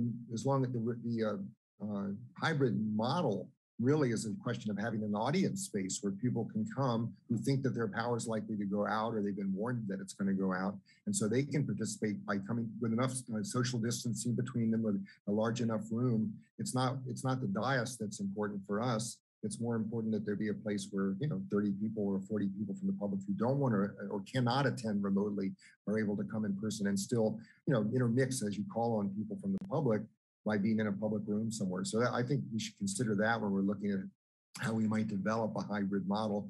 And as I understand the motion, it's not that it happened tomorrow, but that the staff begin thinking about how we would develop a hybrid model. And I hope they'll take my comments into account when they do that. Thank you. Thank you. Commissioner Schifrin. Yeah, I agree with Mike that there needs to be a room, but the Board of Supervisors has been holding hybrid meetings for months. The Board of Supervisors chambers have successfully been set up to have hybrid meetings. And I think as the staff report said, somehow only four members of the body can be there, but there may be 5. I see you're saying his hand says 5. So, there could be 5 commissioners who attended, and there are protocols that the county uses, which I think the commission could use as well. And as far as I know, the hybrid meetings have been working. in that there are members of the public who really want to be able to look at a commissioner in the eye, as well as members of the public who really have problems with their internet access. And we have had technical problems where people haven't been able to get on for one reason or another. It's taken forever. We go back and forth. And so it's not like the virtual meetings are universally applauded. I think that option has to be there. It's critical. It's critical now, and it may be critical until even beyond the pandemic, given the nature of our county. But I think hybrid meetings have real benefits, both for constituents and I think for commissioners as well, to really be able to see some of the people who are concerned about what we're doing. And so, I don't think it should be difficult to have community TV. I think is set up at the county to be able to televise board meetings, and I just think that the difference will be only 5 of us can be there at any one meeting, but that's no different from where 2 or 3 board members go to a board meeting, and some people come in person and some people phone in. I don't know if Commissioner McPherson would like to comment on the board's hybrid approach or not, but he certainly has lived with it. Just briefly, it's worked very well. People who want to come can do so. They're required. There's some protocols, required masks and so forth. It's worked very well. And I think Supervisor Koenig would agree. It's a great option available to the general public. So I think it meets both needs. If people want to stay home and view it, that's fine. If they want to come to the board chamber, that's fine too. We do not usually have more than maybe a half a dozen at the most, probably, but it's worked well, I believe. And Supervisor Koenig. And how auspicious, Commissioner Koenig, you are up next. So you can weigh in on Thank that you, Chair. or Yes, other matters. Definitely. I just wanted to echo that and also share my support for hybrid meetings. I think it's ultimately where we need to be as a commission, really for all public meetings. And, I can confidently say that we've seen the maximum amount of participation through the hybrid format with both a number of in-person comments at Board of Supervisors meetings, as well as quite a few online as well. I'd also comment that I don't think that there's, there's no advantage to being in the chambers versus virtual even for board members, or in this case, commission members themselves. Really both can participate equally. So it's where we need to be. As Commissioner Schifrin mentioned, community television has been a fantastic partner in making the technology side of things work. For now, we'll be limited to 5 members, 5 commissioners in the chambers, and that's mostly just because of the partitions on the dais that were installed for safety. But hopefully as we move to less restrictions, as we get the pandemic greater under control and those partitions come down, ultimately be able to accommodate as many people as want to be in the board chambers. So I'm definitely supportive of having hybrid meetings as soon as possible. Thank you, Commissioner Koenig. Okay, I don't see any more hands up, so I will just really quickly make a comment, and then I think we have a motion and a second on the floor. Yeah, I'll just say, I think that I concur with what's been expressed here by my colleagues about really having an interest in maximum accessibility for the public, and that we are finding ways to do that, and that a hybrid model is most likely to achieve that goal of making the commission and our deliberations accessible to people remotely, people who want to come into the meeting room.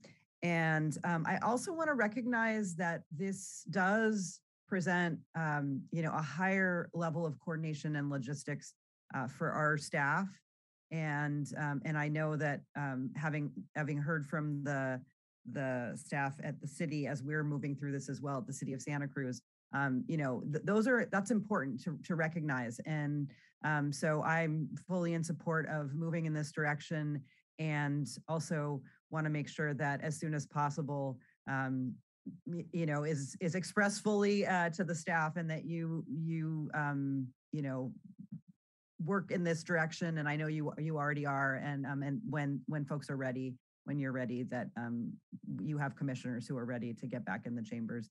And so I'll, with that, call for a vote. So before I start, Commissioner Hurst did step in for Commissioner Montesino. Thank you. Commissioner Bertrand? I agree. Commissioner Brown? Aye. Commissioner Johnson? Aye. Commissioner Alternate Hurst? Aye. Commission Alternate Hernandez? Yes. Commission Alternate Schifrin? Aye. Commission Alternate Quinn? Yes. Commissioner Koenig? Aye. Commissioner McPherson? Aye. Commissioner Peterson? Aye. Commissioner Northcutt? Aye. Commissioner Rotkin? Aye. And that's unanimous. Okay, Mr. Mendez. Yes, Madam Chair, just want to add that it is the intent of staff to have an item like this for you at every meeting, because it is a requirement of AB 361 that you make these findings. The law says every 30 days, or meetings sometimes are actually outside of the 30-day time frame. But at every meeting, an item for these findings will be before you, as long as it is, you know, the intent and the desire of the commission to continue with hybrid meetings. Which is what you would like, and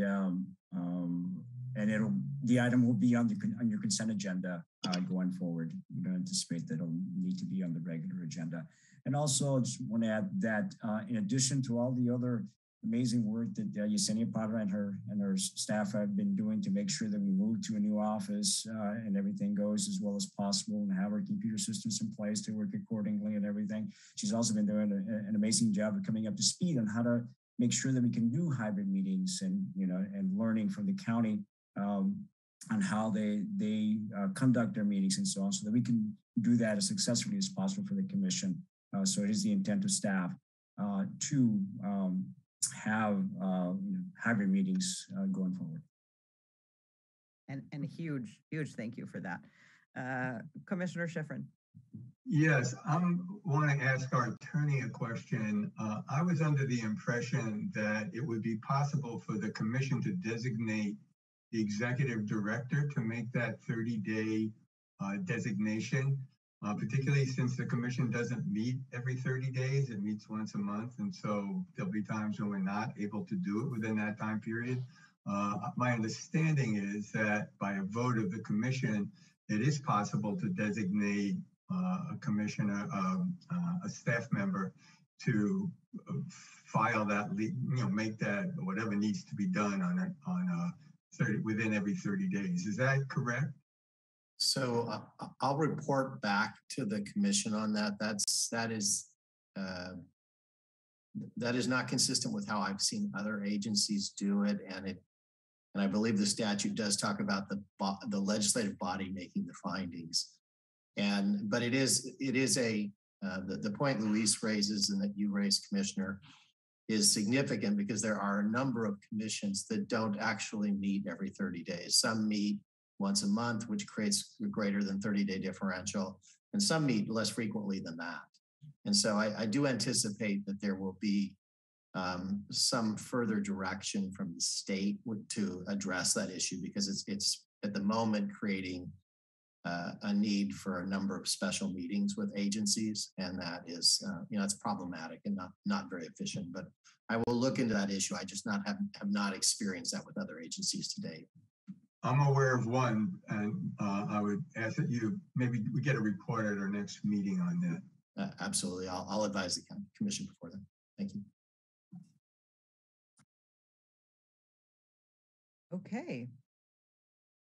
Thanks, everyone. Just waiting to see if anybody else is going to chime in. Okay, I think we're moving on now to item 19.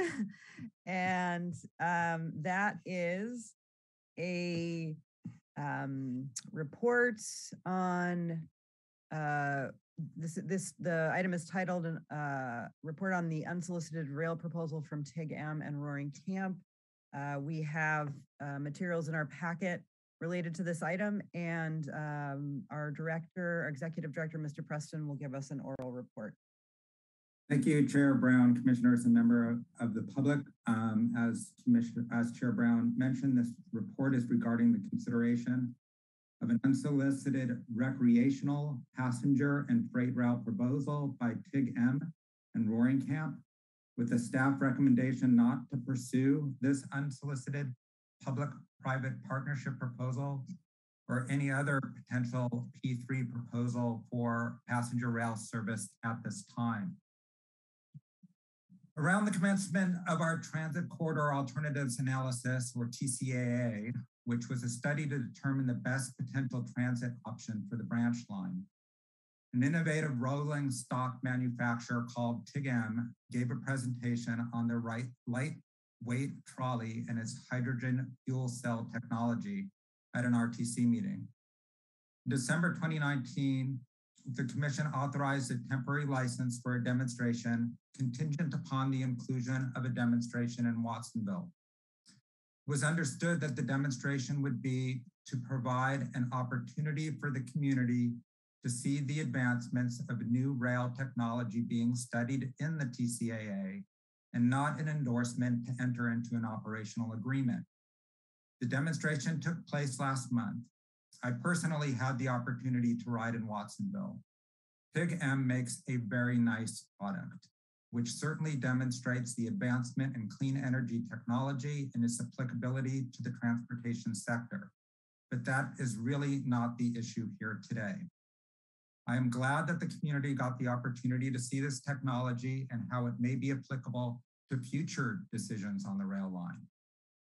On September 1st of this year, TIG-M and Roaring Camp submitted an unsolicited proposal focused on using TIG-M cars for recreational rail service between Capitola and Davenport, with Roaring Camp providing freight rail service. The TIG-M Roaring Camp concept proposal was an offer to design, build, partially finance, and deliver recreational rail service from Capitola to Davenport while maintaining freight service on the line. RTC's recently completed TCAA report selected battery-operated electric passenger rail as the locally preferred alternative for potential transit on the branch line for service between Pajaro Junction and Santa Cruz. The TCAA analyzed the performance and appropriateness of different classifications of electric rail vehicles, including heavier all-electric FRA-compliant commuter trains and all-electric light rail trains. The report deferred making any decision on a rail vehicle classification, light, commuter, trolley, due to the rapid pace of technological advancements in the electric rail industry. The vision, however, was clear: a modern and reliable all-electric commuter service between Pajaro and Santa Cruz without the use of overhead electric lines.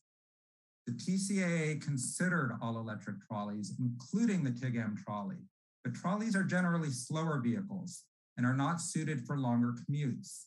Nonetheless, RTC did not want to exclude any potential electric rolling stock and deferred any decision on rolling stock to a more appropriate time. Building and operating a new passenger rail system is not a money-making proposition.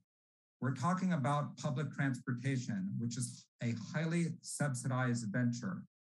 The TCAA and associated draft business plan estimated the capital costs for the locally preferred alternative be about $470 million for the initial build. Once constructed, the draft business plan estimated $25 million per year would be needed for operations and maintenance, or O&M. In addition to public subsidization of the initial build, the TCAA's draft business plan concluded that ticket prices would also need to be subsidized to make them affordable to the people that we are here to serve. The TCAA draft business plan estimated that it would take approximately 14 years to implement commuter rail for the full line.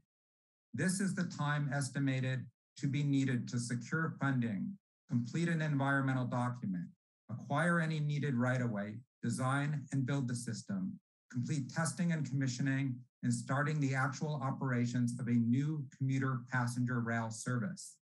Based on that schedule and assumptions, RTC estimates service could begin in about 2035, but that would be dependent upon funding. Okay, let's talk a little bit about P3s or public-private partnerships. P3s are long-term contractual agreements formed between a public agency and a private entity that allows for greater private sector participation in the delivery and financing of transportation projects. With P3s, the private sector may take on the risks and rewards of financing, constructing, operating, and/or maintaining a transportation facility in exchange for the right to future revenues or payments for a specified period. P3s may expand the capacity of a government to finance infrastructure projects, potentially reducing project costs, transferring project risks, and improving the cost effectiveness of long-term maintenance. However, P3s are complex transactions with notable trade-offs that require substantial review, due diligence, and technical expertise to manage effectively. Staff is not proposing a complete rejection of the P3 concept. In fact, it had discussed P3s in the draft TCA business plan. Staff is not recommending the negotiation of a P3 passenger rail project, whether it be commuter or recreational, at this time. Let's talk a little bit about the actual unsolicited proposal we received. There were two components. The unsolicited rail proposal includes freight service by Roaring Camp. Roaring Camp would initially serve existing customers in Watsonville, which they are currently doing under a separate agreement with St. Paul and Pacific, who is our freight operator at the time, right now. The proposal includes a plan to maintain the track to Class 1 standards that would allow 15 miles per hour for passengers and 10 miles per hour for freight rail. However, the proposal states that structural damage that is not normal wear and tear, such as acts of gods or pre-existing conditions, shall be funded by the RTC. RTC estimates that the cost to RTC for those initial repairs would be about $50 to $65 million.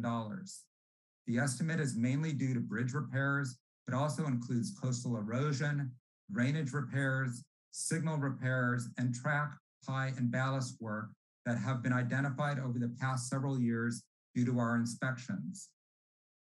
Also, due to the age and condition of major assets on the line, as well as the unknowns associated with the proposal's exclusions, such as natural disasters, acts of God, the additional annual maintenance and rehabilitation costs could also be substantial.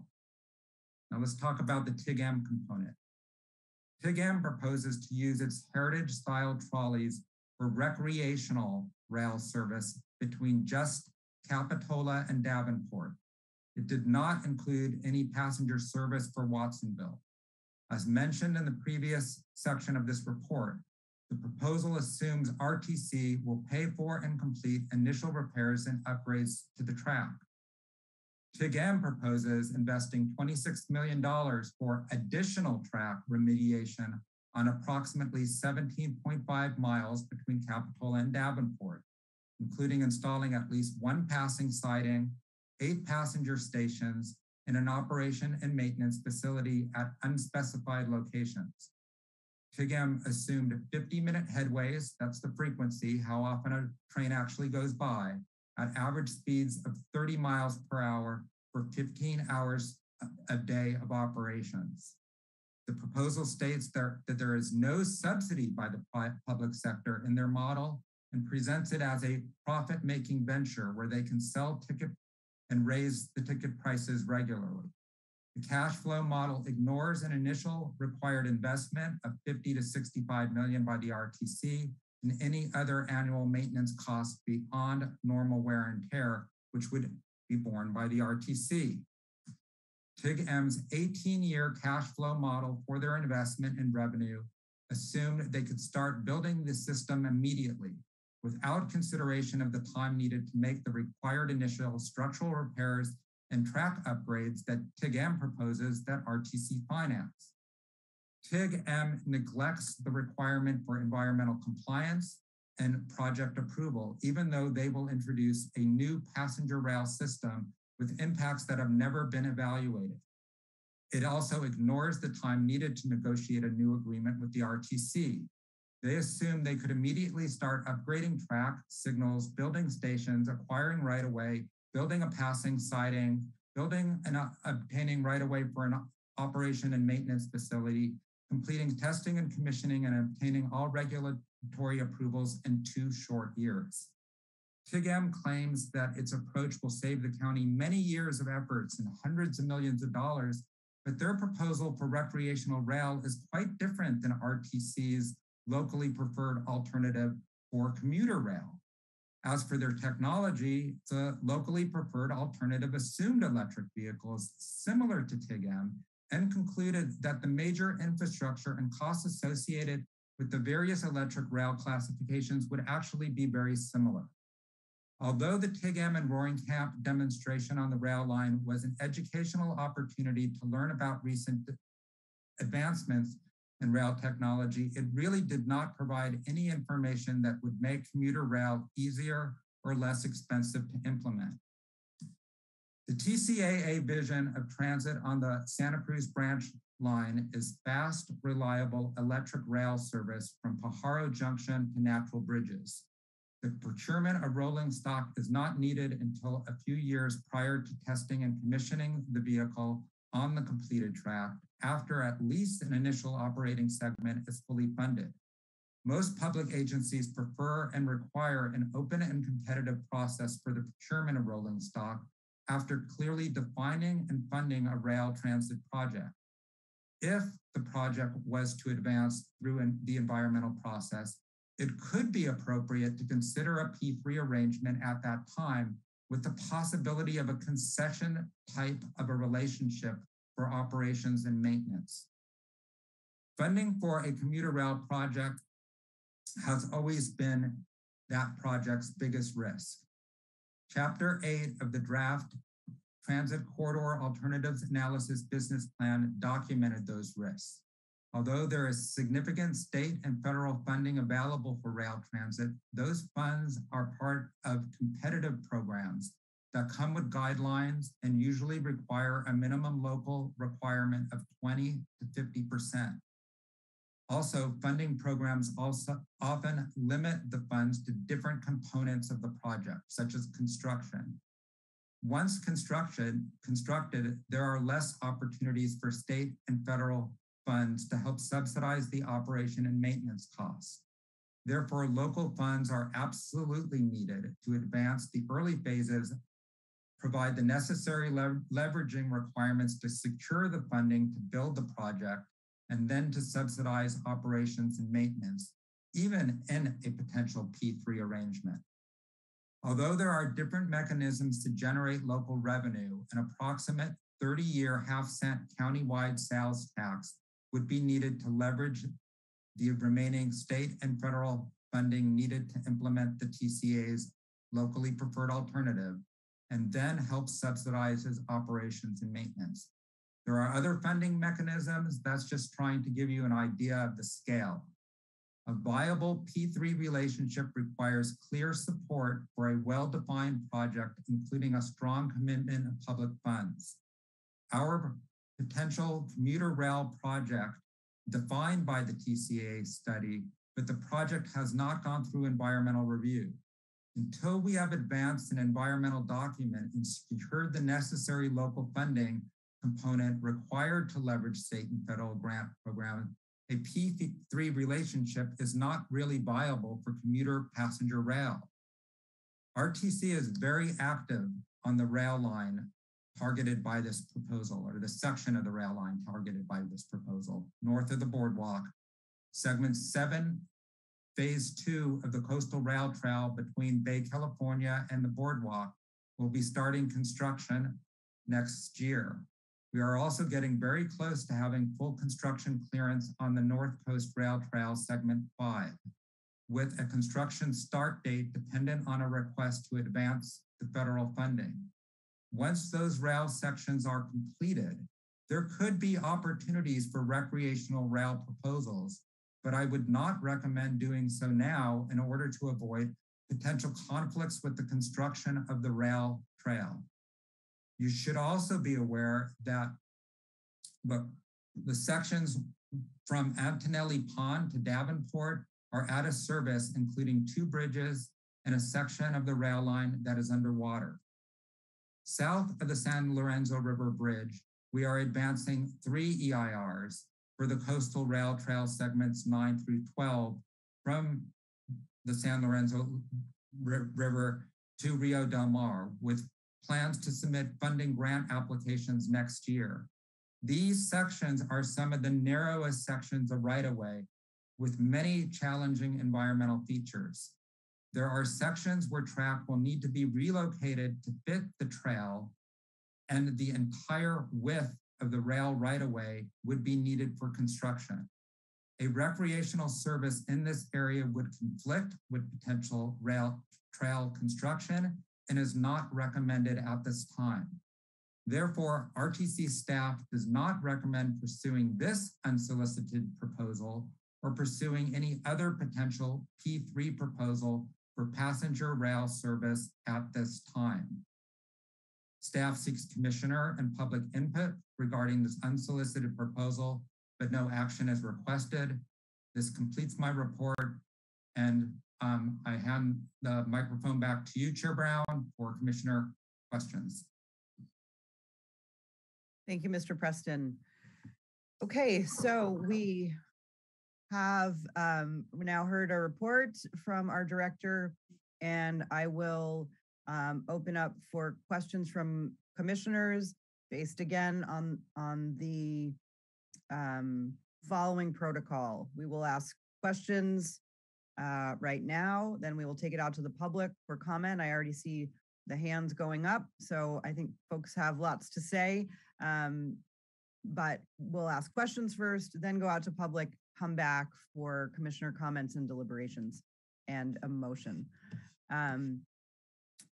If folks are willing to go that route, just to hopefully to streamline. Okay, I see Commissioner Bertrand, you are up first. Yeah, a simple question about the Roaring Camp operation in Watsonville, since this is part of the proposal. How long has this arrangement been going on, and do we have any reports from either Progressive or Roaring Camp as to the operation success or lack of success, revenue, potential to keep the tracks running as required by the TCA agreement? So this trip has been going on for a few months now. Progressive Rail still has their contract with RTC. We don't have a contract with Roaring Camp. When they entered into this agreement, they did not share a copy of it with us. They chose not to. It's within their right to have somebody else contract the freight rail service. I haven't heard any complaints about it. I know rail service is down, but I do think some of the decreases may be a result of supply shortages. But I do know that Progressive Rail, has asked for relief on the ACL, and they feel as if it's an untenable agreement. Okay, Madam Chair, just one more question. In reading TGM's proposal, they mentioned that they were going to do welding of some of the track. I just wanted to know, is this something that is possible with the current track? Because I thought it wasn't. And if there's any comments about that, it's a technical question. We may not be able to get the answer right now. There does require us to do upgrades on the track first, and then I believe the additional upgrades that they would like to do are in fact feasible. But like I said, right now we're going to be going under construction and various sections that they've proposed on, and I wouldn't recommend trying to compromise these locations. some of the locations, as I mentioned, the track does need to be moved for the trail. So it wouldn't be advisable to be doing any sort of repairs on sections of the track where we're looking at actually relocating the track to accommodate the trail. No, I understand that, Director. It's just the issue of welding these current tracks. And I didn't think that was something that is feasible because of the nature of the rail stock itself. And so I'm just trying to get an idea, is this possible? As far as it is, sir. Okay, thank you. Okay, Commissioner Hurst.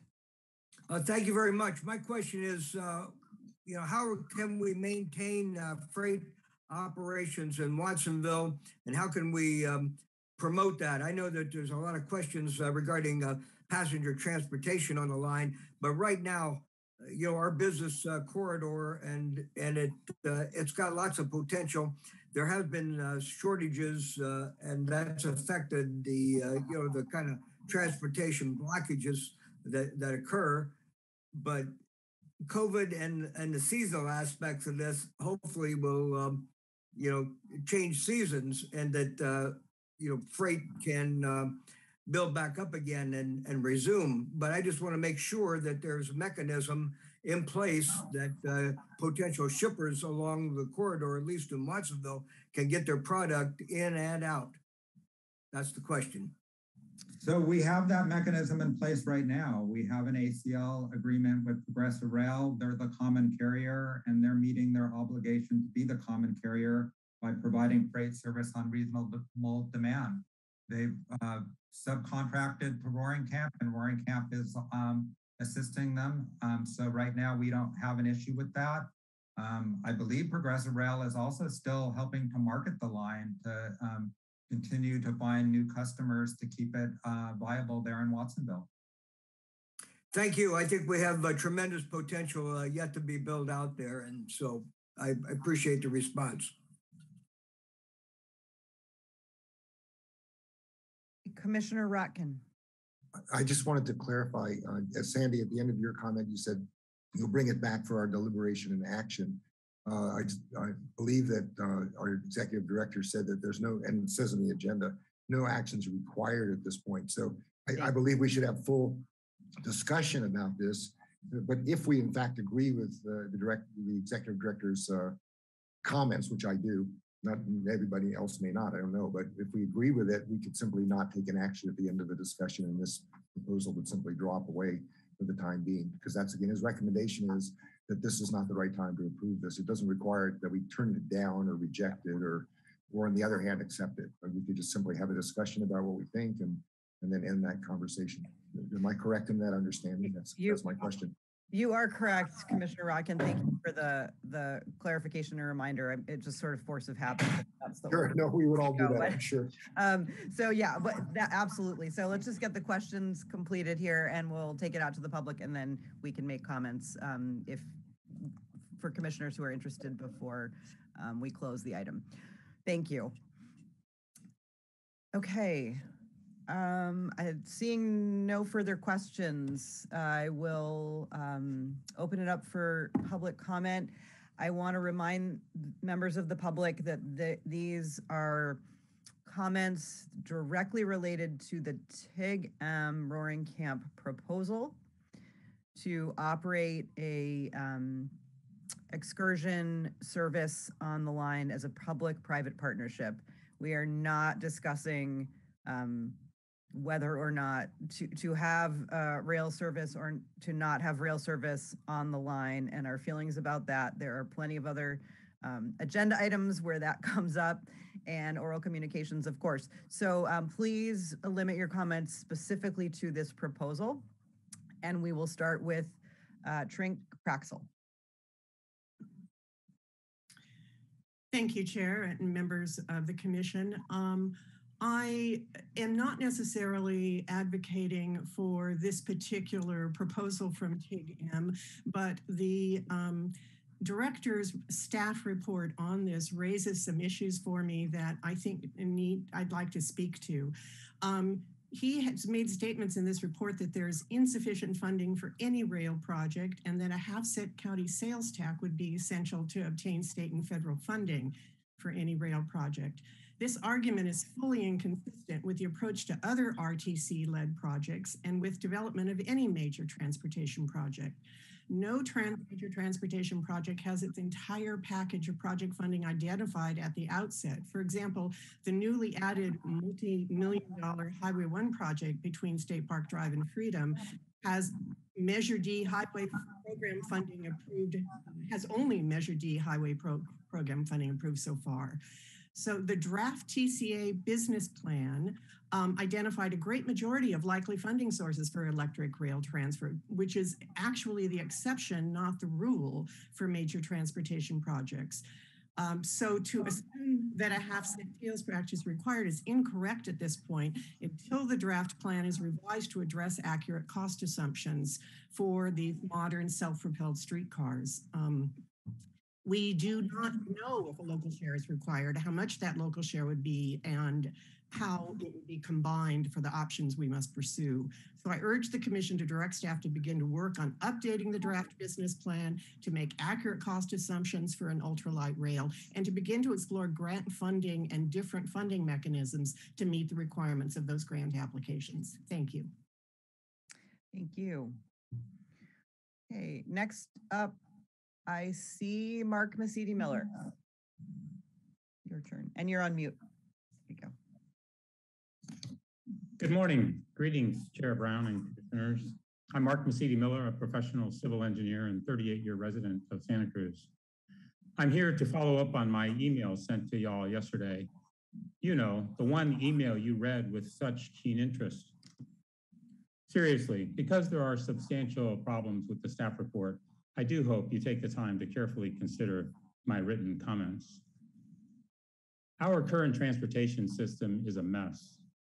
People are suffering from our choked roadways, the planet is moaning, and many local businesses are having a tough time retaining workers and attracting customers. Multiple studies have conclusively demonstrated that adding passenger rail will provide significant benefits to our community, especially to the majority Latinx residents of Watsonville, who earn just half the per capita income of the majority white residents of Capitola, Santa Cruz, and Scotts Valley.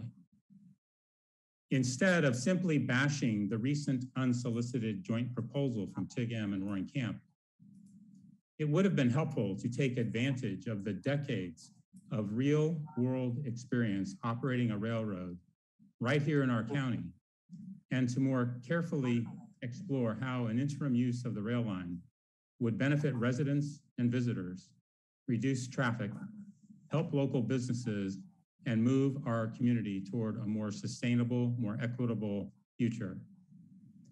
Please focus your energy and our tax dollars on figuring out how we can implement rail transit sooner rather than not at all. Thank you. Thank you. Okay, I'll now call on Mark Johannesson. Good morning. My name is Mark Johannesson. I'm an attorney and a resident of Aptos, and I'm representing TIG-M. So TIG-M is interested in moving forward now and continuing the dialogue with the RTC and with Progressive Rail in hopes of introducing excursion passenger service on the rail line under the current ACL. We would like to explore the possibility of seasonal passenger excursions in both Santa Cruz and Watsonville using the routes traveled during the demonstration, and operations at both ends of the county would be a positive first step. As infrastructure issues are resolved, the service could extend further, connecting the entire line between Watsonville and Santa Cruz. While our previous concept proposals took a bigger view that included commuter service between Watsonville and Santa Cruz, our most recent concept focuses on an excursion passenger service that could be implemented sooner. I wish to clarify to the commissioners that TIG-M is not asking for a vote on our concept proposal, but we are requesting a continued dialogue with RTC to discuss possibilities. I'd also like to clarify a staff comment in the last paragraph on page 19.6 of the report, which states The unsolicited proposal would require Federal Surface Transportation Board approval of the termination of the existing ACL agreement with SPPR, which refers to Progressive Rail. We want to point out that neither STP approval nor termination of the existing ACL would be necessary if a proposed excursion service aligns with Section 2.4 of the ACL, which is Transportation Service and Other Third-Party Licenses Phase 2. Progressive Rail's proposal to the RTC named a third party, American Heritage Rail, to handle the passenger portion as requested in the original RP and included in the current ACL. So thank you for the opportunity to comment, and we'd be happy to answer any of your questions going forward. Thank you. Thank you. Okay, next up is Judy Gittleson. Hi, I think this is a tremendous opportunity and it needs to be taken advantage of. And I'm disappointed in the RTC saying it's an unsolicited ask. Thank God for TIG-M coming up and saying this is our proposal. The recreational use would get people used to the tracks. We've got the tracks. The tracks need to be the priority. TIG-M is an amazing company that's shown us that zero emissions are possible right here. And to squander this in the middle of a global climate crisis and to not utilize what is in front of us is you're not doing your job. Your job is to provide transportation. This recreational train could be seen as a beginning to get people onto the tracks. It could be a way to fundraise for the future trail, the train line, and the tracks have to be the priority. They're in place, and I love the trail, but the tracks are what our assets are. Is there a way that both could be done? Could you put out to bid? Could you ask other vendors to please come up with a solution? TIG-M has offered their expertise. They are a California company. This can build our economy and it can put light rail in here immediately. It is not an asset to be squandered. And I think you people should rethink what your position is before you let this one go. It may not come back again. And it is a great opportunity for us. And I live in Watsonville. Thank you. Thank you. Okay, next up we have Kyle Kelly. Good morning. Thank you, Chair Brown, members of the Commission, and RTC staff. I was really glad to hear some clarifying comments from Executive Director Preston because I was alarmed at the staff report. On page 19.1, the report says, RTC staff does not recommend pursuing this unsolicited public-private partnership proposal or any other potential public-private partnership proposal for passenger rail service. The missing piece there is it's not saying at this time, which is not establishing that there's work to be done, ongoing EIRs, just kind of a blanket statement that ends up removing the possibility of being able to do a public-private partnership. This blanket rejection of any P3 seems to lack nuance or willingness to consider options and is concerning if we truly share the goal of implementing passenger rail service on our line. Public-private partnerships are the foundation of any thriving community. All communities need both a strong business sector and highly functioning local governments and intergovernmental agencies, and they need to work together. Local business councils, chambers of commerce, and public-private partnerships such as the Monterey Bay Economic Partnership are founded on public-private collaborative principles. Numerous affordable housing projects in our local communities are the result of successful public-private partnerships. In fact, nearly all transportation projects can be seen as public-private partnerships. Airplanes owned and operated by private individuals and businesses use public airports and airspace. Cars, trucks, and other vehicles are privately owned but use public roads. Transportation projects are largely, if not entirely, funded by the tax dollars paid by residents and businesses, making virtually all transportation projects P3s. It seems very short-sighted that the RTC would consider a recommendation refusing to consider any P3 proposal now or in the future. So at the very least, what I'd like to see is the staff recommendation revised to append at this time. Thank you. Thank you. Okay, Jessica Evans, your turn. Thank you, commissioners.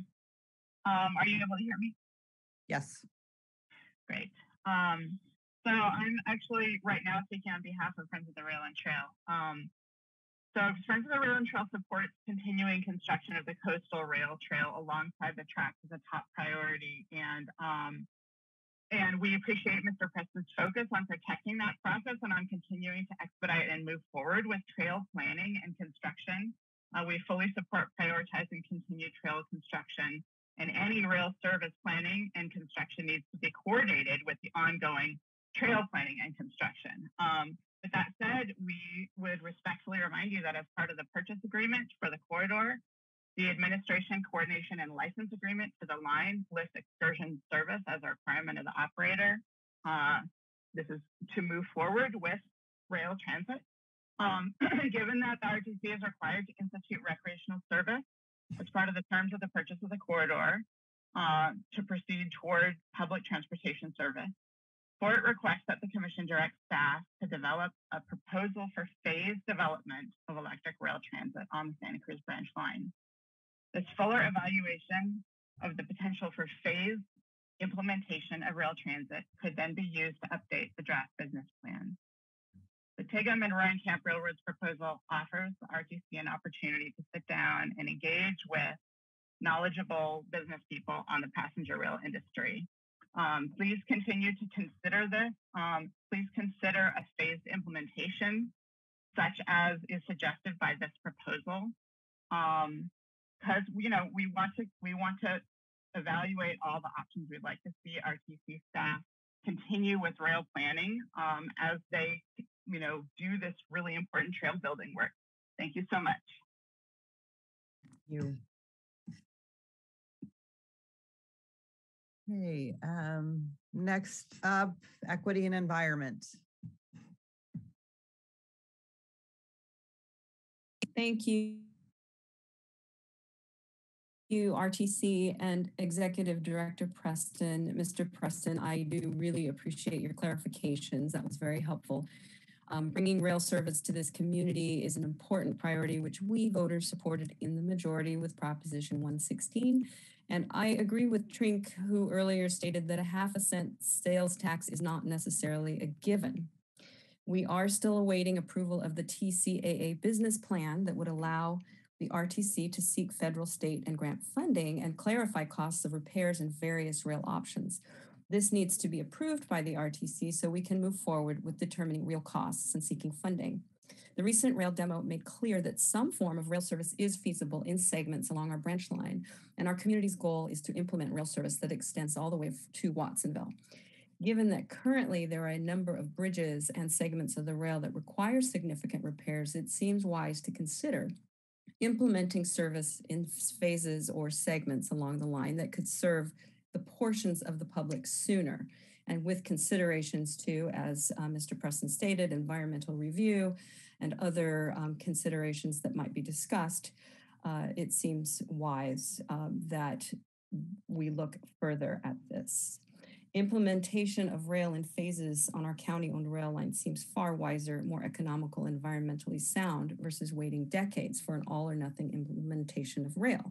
I'm relieved to hear that public-private partnerships would not be summarily dismissed by the staff. We know that PPPs are used extensively in our communities to serve very important roles that improve and amplify our community resources. Caltrain is a large-scale example of a PPP, but in our own community, the Santa Cruz Warriors, Santa Cruz Fiber Optics, and many other cogent examples are available. So a PPP with a rail company such as TIGAM could be a win-win and potentially allow service sooner rather than later.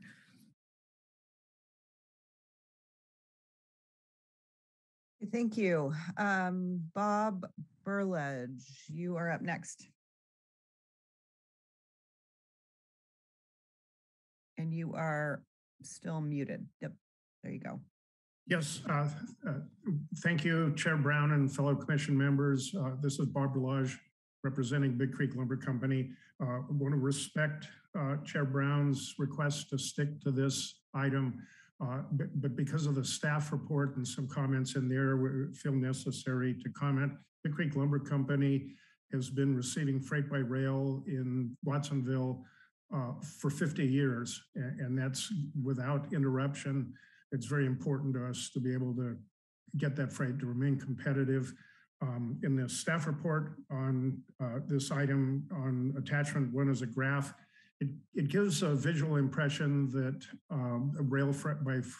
freight by rail is down, which is true, but as Executive Director Preston pointed out, it's a temporary thing. It really has to do with COVID restrictions nationwide, and there's a very serious supply chain problem nationwide. We definitely believe that's going to stop.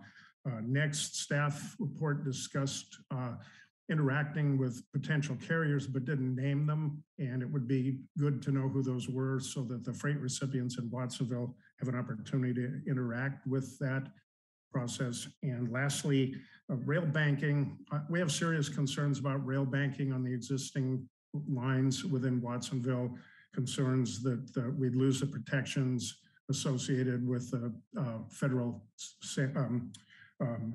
Transportation Board authority. And that's it. That rail line is very important to our company, and we hope that that's retained. I'm happy to answer any questions. Thank you, Mr. Berlage. We have next up Joe from Trail Now.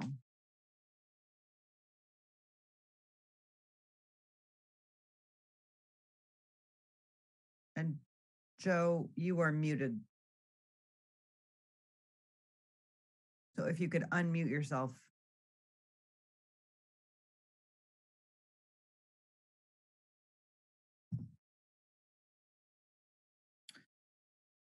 Okay, Joe, we're not hearing you, so I'm gonna go ahead and move along to the next speakers. We have Jean Brocklebank and/or Michael Lewis.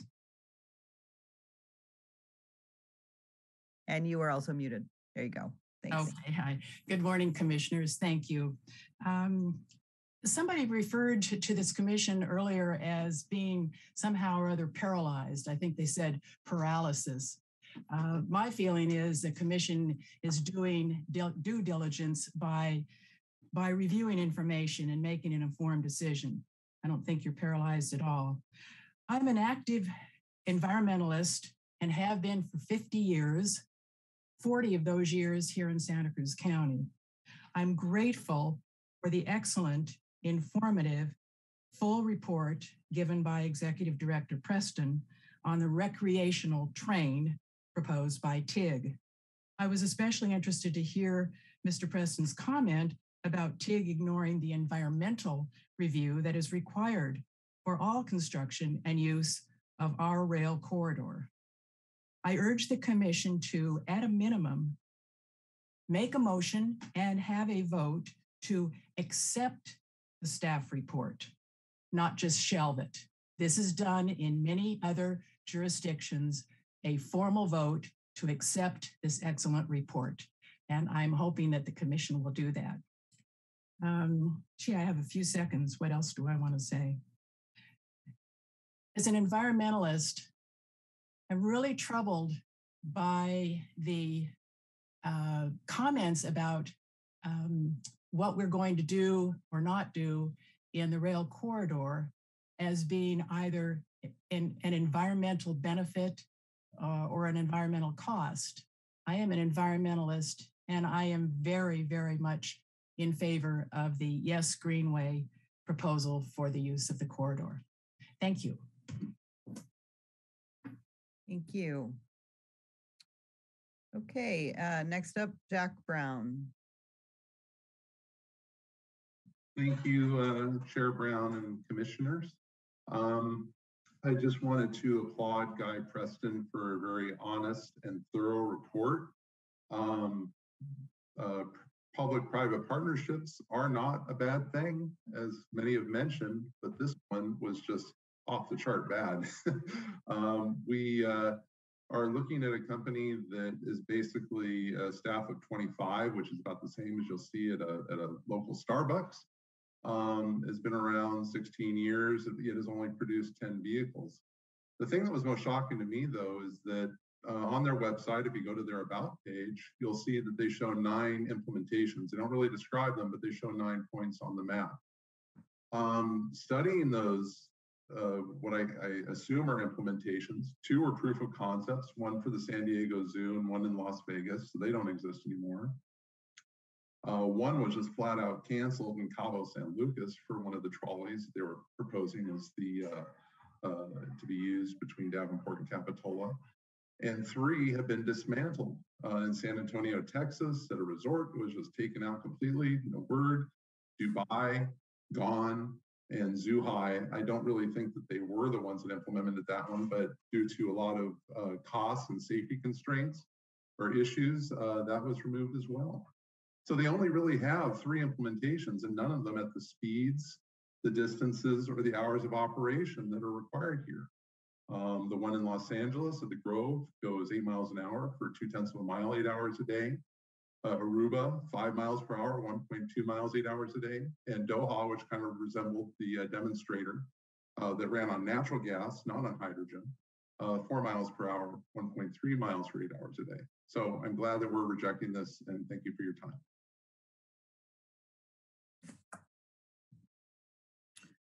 Okay, thank you. Next up, Brad. Hello, this is Brad Wilson with Agron Bioenergy in Watsonville. And I just wanted to make a few comments. I appreciate what the commission is doing. And we are just very thankful that we're able to get our products as needed into Watsonville from other various parts of the country and back out of there as well. So what we do is market biodiesel, and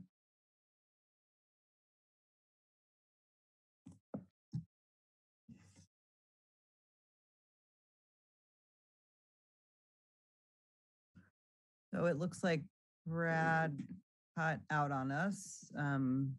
We'll see if Mr. Wilson comes back, maybe we can get him back in the queue. Next up, Tina Andreatta. Good morning. Hello. Caltrans is a public-private partnership. Multiple studies have showed that rail trail is the preferred, well, it's the TCAA and all the other studies we've done. And I understand that the Santa Cruz County's weighted population spends approximately $1 billion a year on vehicle maintenance, insurance, gas, maintenance for roads and streets. And I don't see that this would be a problem implementing either with TIGM or with another light rail service, bringing light rail to our communities.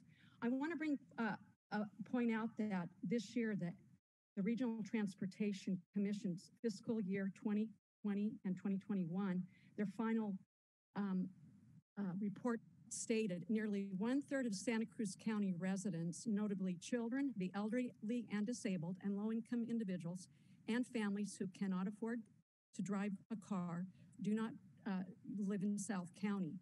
The vast majority, they're low income, they're minority population living in the southeastern part of the county and around the city of Watsonville. And much of their employment is located in and around the city of Santa Cruz. The demographics, geography, availability of jobs, and desirability of Santa Cruz County as a place to call home and visit significantly impact travel in Santa Cruz County and creates a variety of challenges. I'm asking that the RTC continue moving forward and implement rail trail along the 32-mile coastal rail trail. Thank you. Thank you. Okay, Barry Scott. Thank you very much. Like Trink earlier, I wanted to address some of the statements made in the narrative related to this item, and especially hope that our newer alternates and commissioners will pay attention to or review the TCAA business plan, which seems to include information that is maybe conflicts with what was said in the narrative. One of the things is estimating the capital cost to 465 million for light rail is premature because we haven't pursued the business plan to find out what the lower cost options are. So it's disappointing to see that. Why would the RTC continue to use worst case cost estimates when more affordable options exist? Another, it's been spoken to before, staff does not recommend pursuing this unsolicited public-private partnership. That may be fine, but hopefully you wouldn't take public-private partnership possibilities off the table, as they are included in the TCAA business plan as a potential form of governance. As others have said, a lot of transportation projects, including all airlines, are public-private partnerships. So let's make sure we keep that on the table. Let's not take anything off the table. I hope, and I'm kind of disappointed this year in what seems to have been a change in direction of the RTC that went from supporting rail transit with trail to suddenly putting the brakes on. We've spent Measure D funds on 2 studies that increasingly conclude that rail transit is what we need to do. And all of a sudden in April, we reach a 6-6 tie. How disappointing. We need to come back to the business plan. We need to engage any company interested in providing any kind of service here. So I hope that no action is taken on this item, but maybe ask TIGM for more information if you have questions. Thank you. Thank you. Next up, Sally Arnold. Hi, am I unmuted? You are. Okay, great. Well, I just want to say that I don't really want to speak about the specifics of this particular proposal or this particular provider, but more about some of the generalizations that were made in the staff report.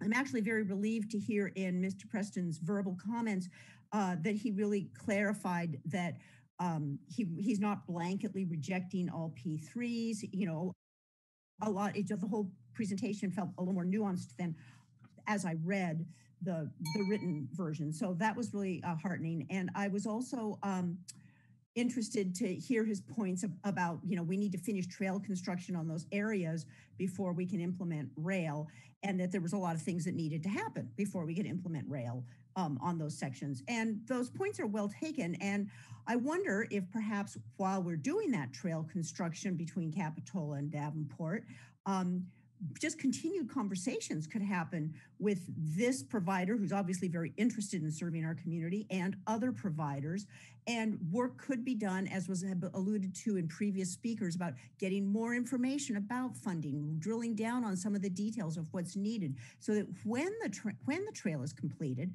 we will be in a good position to then implement some kind of you know, passenger rail, maybe it's an excursion for, you know, just a tourist excursion for the time being, as is required by the ACL. And we'd be in good shape to do that at that point. I really just would hate to see us make sweeping generalizations about we never will do a phased implementation, or we're never going to do a P3, or, you know, there's like a lot of possibilities here. And I hope that the commissioners will continue to talk with various providers about what those things might look like in the future. Thank you. Thank you.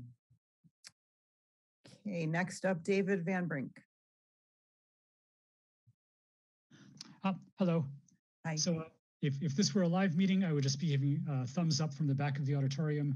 But in this format, I'll ritualistically and formally state, you know, thank you, Executive Director Preston, for your clarifying remarks about the P3 proposal and why maybe the timing isn't right at this time. That position makes great sense for now, and the upcoming trail construction is super exciting. So thanks. Thank you.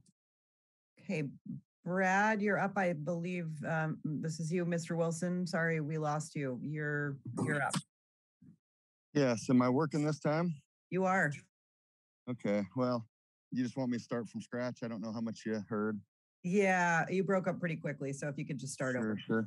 Sure. So I'm the president of Agron Bioenergy out of Watsonville.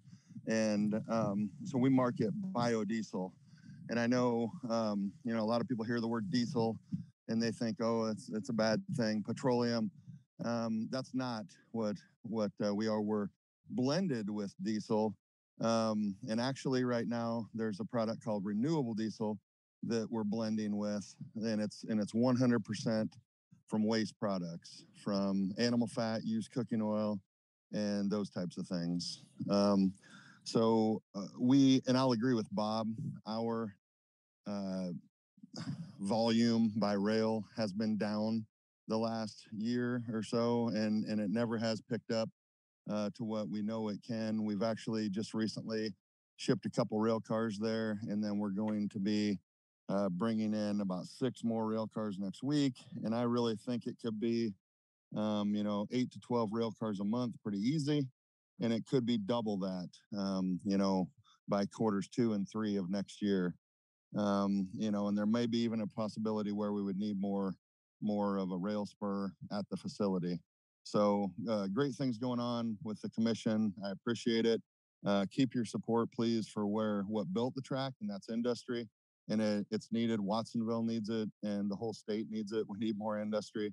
And for those environmentalists out there that are going for, you know, no emissions, I agree with you, no emissions. But to think everything's going to switch to electric overnight is ridiculous. And we're here to bridge that gap. We're here now. It's very good for health.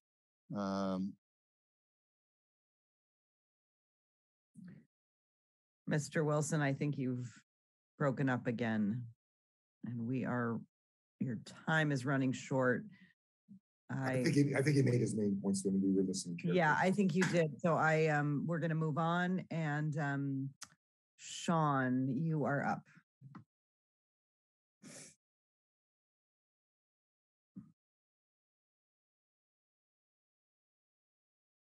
Oh, you're on mute. Thank you. I'm wondering if the commission remembers the Vision Santa Cruz County meetings. Staff was chosen and paid for training.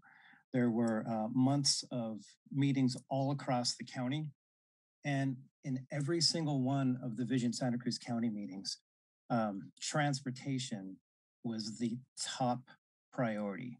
Even when people working together in workshops at the meetings were asked to think outside the box and aside, you know, something other than traffic and congestion and pollution. Traffic was then noted as the top negative trend in the county. Transportation was a higher concern to county residents than crime, housing, illegal drug use, homelessness, accessibility, educational opportunities, employment opportunities, support for farm working families and those working in tourism. Pick one, Davenport. I think one train every 50 minutes or 60 minutes would do fine for them, because their concerns are infrastructure and support for local businesses. They feel cut off from the rest of North County. And rail was brought up specifically in these meetings. And along with protected bike lanes and responsibility and protection of the coastal lands, they're looking for their area to be cared for by the county and to have the infrastructure for tourism and to protect their local businesses. Those are their top concerns in those meetings. Okay, thank you. With that, it looks like we have completed public comment for attendees who were wishing to speak. And so we'll bring it back to the commission for comments and discussion, and not deliberation and action, as I was reminded. Commissioner McPherson, you're up first. Oh yeah, thank you. And I appreciate all the comments. And I want to thank TIGM and Warren Camp for coming up with both with proactive proposals. I rode the light rail demonstration. It was quiet and it was pleasant. And a great deal of thanks to the RTC staff for both this proposal and the prior proposals on the partnership. I think the staff report reflects relevant issues associated with moving forward, and I know we're not taking any kind of action today, but with a private-public partnership, when it becomes financially feasible, and I want to reiterate, and I'm going to focus on finances, I'm highly supportive and always have been of making sure we preserve the option of implementing passenger rail. But we also need to ensure that the freight service to Wattsville remains viable to serve the businesses that depend on it so greatly. And of course, Roaring Camp needs the access to the publicly owned rail corridor for its excursion passenger rail service. But the bottom line is we are limited to move forward with passenger rail unless it makes financial sense. And that includes the service proposed in this new pitch from TIGM and its partners. We got to realize we don't have $50 to $65 million to repair the existing damage on the line that would be required for any kind of service to be implemented of any sort. And funding for passenger rail from federal and state resources requires a match of anywhere from 25 to 50%.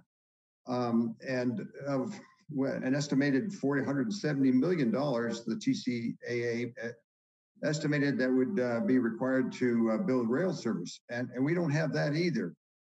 So unless we're really able or willing to divert a large percentage of our discussion or discretionary funds going to other transportation services outside of bike and pedestrian or bus and automobile, or we pass another ballot measure, we really don't have the local funds needed to move forward at this time. I think everybody agrees with that. And when we passed, the voters passed Measure D, they specified where the money would go, and 8% of it was approved to repair and maintain the rail line, which amounts to less than $2 million a year, or 1.6. That's not nearly enough to provide the funds needed to do the required repairs to accept the TIGM proposal or provide the local match for federal and state grants for the TCAA preferred alternative. So we need to honor our Measure D commitments and deliver on all those the transportation projects that we did promise. And it's a balanced project that benefit a wide cross-section of the community. And I also do not believe another ballot measure to provide funds for rail is going to pass anytime soon. Many of our agencies are up to their limit of what they could have to operate a passenger rail service at $25 million a year that's been estimated. And state legislation, I believe, would need to pass to address the problem. But I do believe we should continue to look for funding to repair the rail corridor and upgrade segments that can be used for the community sooner than later. But the bottom line is right now and in the foreseeable future, we can only afford to preserve the option of passenger rail, ensure the freight service to Watsonville, and make sure that Roaring Camp can continue its operations on the public part of the line. Again, I do appreciate all the input that has been made to this, but we've got to be realistic of what we can do, because if we say that we can do a lot with the passenger rail service immediately, it's a false promise. End of story. Thank you, Commissioner McPherson. I will now turn the floor over to Commissioner Hurst. Well, thank you very much, Chair. Commissioner McPherson's absolutely right in his support for rail in Watsonville and freight. And we've heard from the community and the many needs that are out there for public transportation. I really enjoyed reading the concept proposal. I thought it was pretty interesting and futuristically focused. I certainly enjoyed writing on the TIG experimental demonstration as well, and it was a demonstration, and seeing is believing. I was fortunate to go along with Supervisor Manu, and I was sitting right behind him and could kind of give him some lay of the land as to some of the businesses we were going by in Watsonville and some of their freight needs as well. And he got to see the beautiful view of the slough and the white pelicans. And, you know, even though he's expressed some reservations about it, I could tell he was having a good time that day. In fact, he had such a good time, he stayed in Watsonville and had lunch at Jalisco that day. And that's the kind of support we really need in Watsonville is business support and opportunities to show visitors all the assets that we have. Today may not be the day to approve this concept, but I think the concept still needs consideration. And I would ask for more information on this because I think that is a wave of the future. We saw the future a little bit. Seeing is believing. And hey, our job is to move forward and get the community moving. Let's move forward together and have some more study on this, see what kind of federal and state grants we might be able to acquire and, you know, fix the bad spots that need to be fixed. And hey, let's get moving and please don't leave South County out of this mix. Thank you very much. Thank you. Okay, Commissioner Schifrin, your turn. I thought there were a couple of people ahead of me, but I'm more than happy to go if you choose me. I'm just. Does anybody feel insulted that they're being passed over? Yeah, sorry. I'm going by the order that the hands are up in my participants feed, and usually so if you're raising your hand, I may have passed over you. So just make sure you really do that wave if you want to get my attention that way. Thanks. Okay, thank you. I want to thank TIGM for their proposal. I also want to thank staff for their comments. I also want to appreciate the comments by Commissioner McPherson about the long-term commitment to passenger rail, because I've been concerned about certain recent actions of the commission that might give the impression that the commission is drifting away from its commitment to preserve the rail line for public transportation in the future. Some of as commissioners know, there are proposals before the commission that, if implemented, would require the ripping up of the tracks. I'm also aware that some commissioners would like to see passenger rail service on the line the day after tomorrow. And there are certainly members of the public who support both positions. We've heard from them regularly. But as you know, at this time, the commission doesn't have the legal authority to rail bank, which could lead to the removal of the tracks. And it doesn't have the ability, as Commissioner McPherson reiterated and the staff report makes clear, to finance passenger rail service at this time. I think it is important, and I appreciate Commissioner McPherson referring to this, to remember that Measure D was a compromise that required the support by a wide range of interests in order for it to pretty narrowly pass. The commission has supported passenger rail service as part of Measure D and subsequently through the Unified Corridor Study and the TCAA, where public transit on the line was the preferred alternative. I agree with staff that the TIGM and Roaring Camp proposal is not supportable at this time. Staff has raised many valid concerns about its feasibility, and I support the staff recommendation to take no action on the proposal. Nothing, though, prevents the proponents of the proposal from submitting a revised response to what the staff, all the concerns that staff raised, because they were pretty overwhelming, and I think they were very relevant.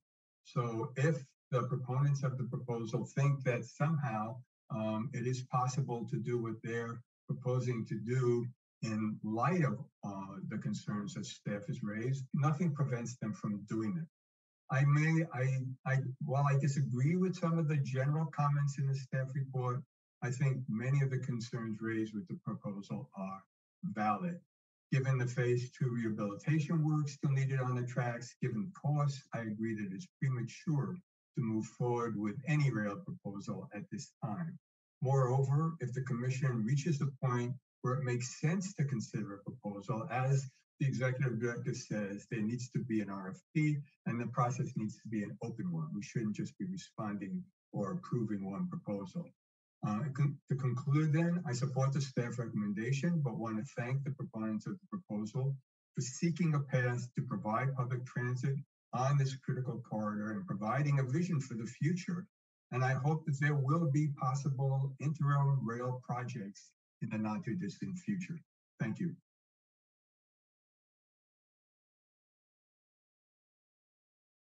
You're muted, Sandy. Thank you. Commissioner Hernandez, your turn.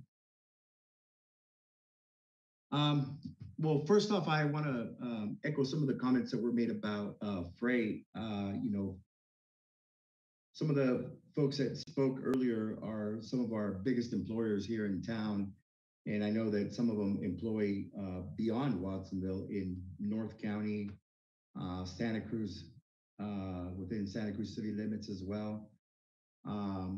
So, I think that it's imperative that we maintain in freight, but also that we look into if there's I'm not sure if freight was overlooked in the report or downplayed or not, but it's important that we look at a possible uptick in freight as this pandemic plays out.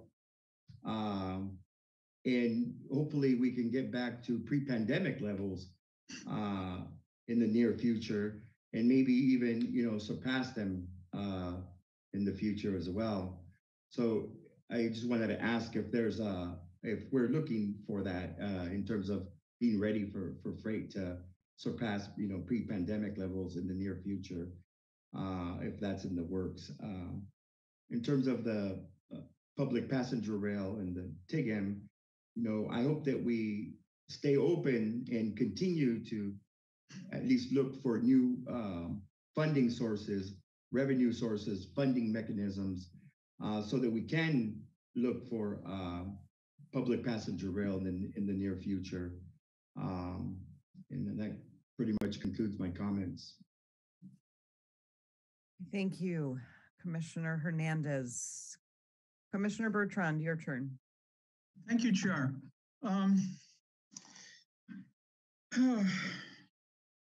I asked questions about the servicing of the rail service in Watsonville. It's been a major concern of mine since Progressive first came to us with their enthusiasm to provide viable commercial service in Watsonville. And so I'm still asking the questions because I'm a little more concerned now when I read Progressive saying that they want to back out of the agreement and they wanted to find, according to the letter, someone that was a little bit more familiar with the territory here.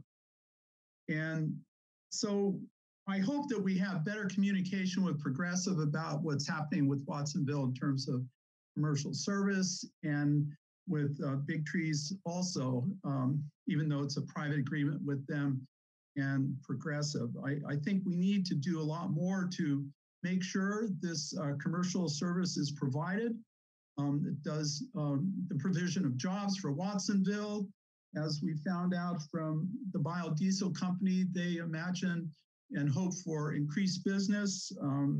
I did my MBA report, business report on biofuel, and I think it is an important option.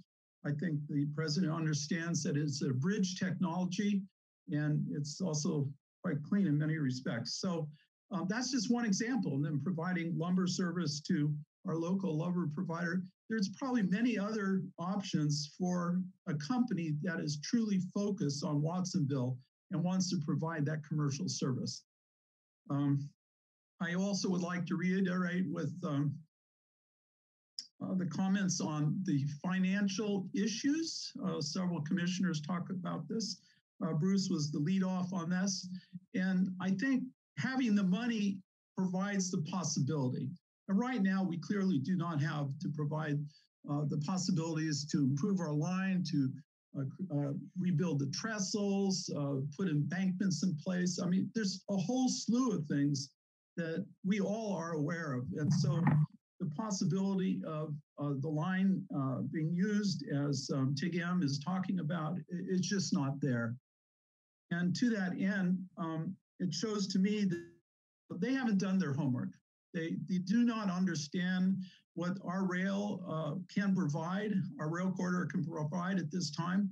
It sort of, to me, harkens back to when Progressive first came here. And they were full of enthusiasm. They were talking about the Sunlight Special and all that sort of stuff. And, you know, I am very happy that we have an executive director here who is going step by step, providing what he can with the resources he can. We're going ahead with the trail, starting up the north and coming down south as the different segments get into planning stage. This is the kind of approach that we need to support. And this is the kind of approach that will in the future provide possibilities for a rail service that could provide the movement of people. But we're not there yet. When we get there, I want that process to be an open-ended process where different providers of the service can be given an equal sense that they are going to be considered properly. And to that extent, I am glad that TIGM came here because the public now has a sense of what this may mean. So a corridor service with that kind of electric option, I think has some viability. But the public now has a chance to say, do I want to pay an extra sales tax to make that worthwhile in Santa Cruz County? So those are the end of my comments. Thank you. Okay, thank you. Commissioner Koenig. Thank you, Chair. I just wanted to start by sharing a little bit of my own experience. I did have the opportunity to ride the trolley in Watsonville with Commissioners Hurst and Caput. It is certainly a beautiful area down there. And I thought, yes, the vehicle itself was quite beautiful as well. But what it highlighted for me was really just what poor shape our tracks are in. You know, the vehicle was not able to go more than 10 miles an hour. It was a very slow ride, and it really rocked back and forth quite a bit. And you could hear the ka-chunk, ka-chunk, ka-chunk of those non-welded tracks. So, you know, when our executive director talks about the $50 to $60 million that would be needed just in repairs to the tracks, even to have basic operations for this tourist excursion train, it's very real, and it was palpable in the demonstration. I didn't actually get a chance to ride the trolley in the Live Oak area, but in some ways it was useful not to, because I got the experience of not being a rider. And first I'll say that my office did receive several emails from folks, particularly who live right near some of those intersections, about the incessant dinging. I saw one very amusing, or maybe not so amusing, Ring doorbell recording of the trolley going by for about 10 seconds and about 2.5 minutes of dinging at the intersection, and everyone being quite confused about that.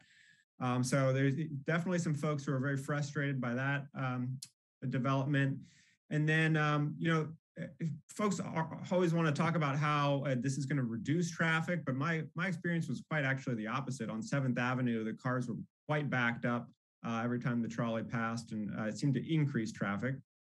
And finally, it's interesting just trying to walk around my house. I was walking in the Schwann Lake area between 7th Avenue, and a lot of the folks who were trying to walk along the corridor there either couldn't or had to jump out of the way as the trolley went by. So, you know, again, the staff report acknowledges that the area between Capitola and Santa Cruz, where this proposal was for, is one of our narrowest sections of the right-of-way. I personally don't believe that rail and trail is possible. It seems to be it's actually a fiction when you look at the physical constraints of the area. And if anything, this demonstration really just reinforced that. It was interesting. Was any demonstration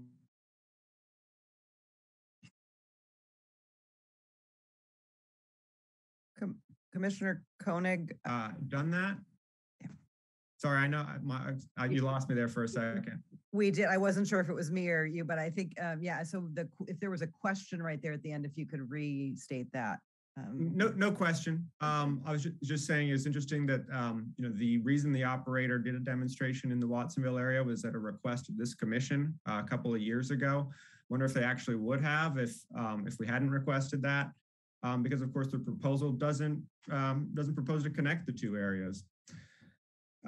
So, this idea that somehow a tourist train is going to get us to passenger rail, we've seen two operators come in with that proposal and it hasn't worked, right? I mean, Commissioner Bertrand just mentioned the Sunshine Special proposals that Progressive came in talking about.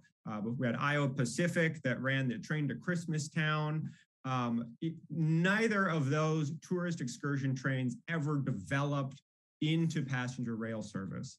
And of course, doing the same thing over and over again, expecting a different result is the definition of insanity. There's no reason we should expect a new operator who, if anything, has less experience, right? I mean, some of the public mentioned, this operator hasn't run on tracks more than 2 miles or at more than 10 miles an hour with some of their cars. There's no reason to believe that they would be able to turn it around and actually produce public transit out of this little excursion train.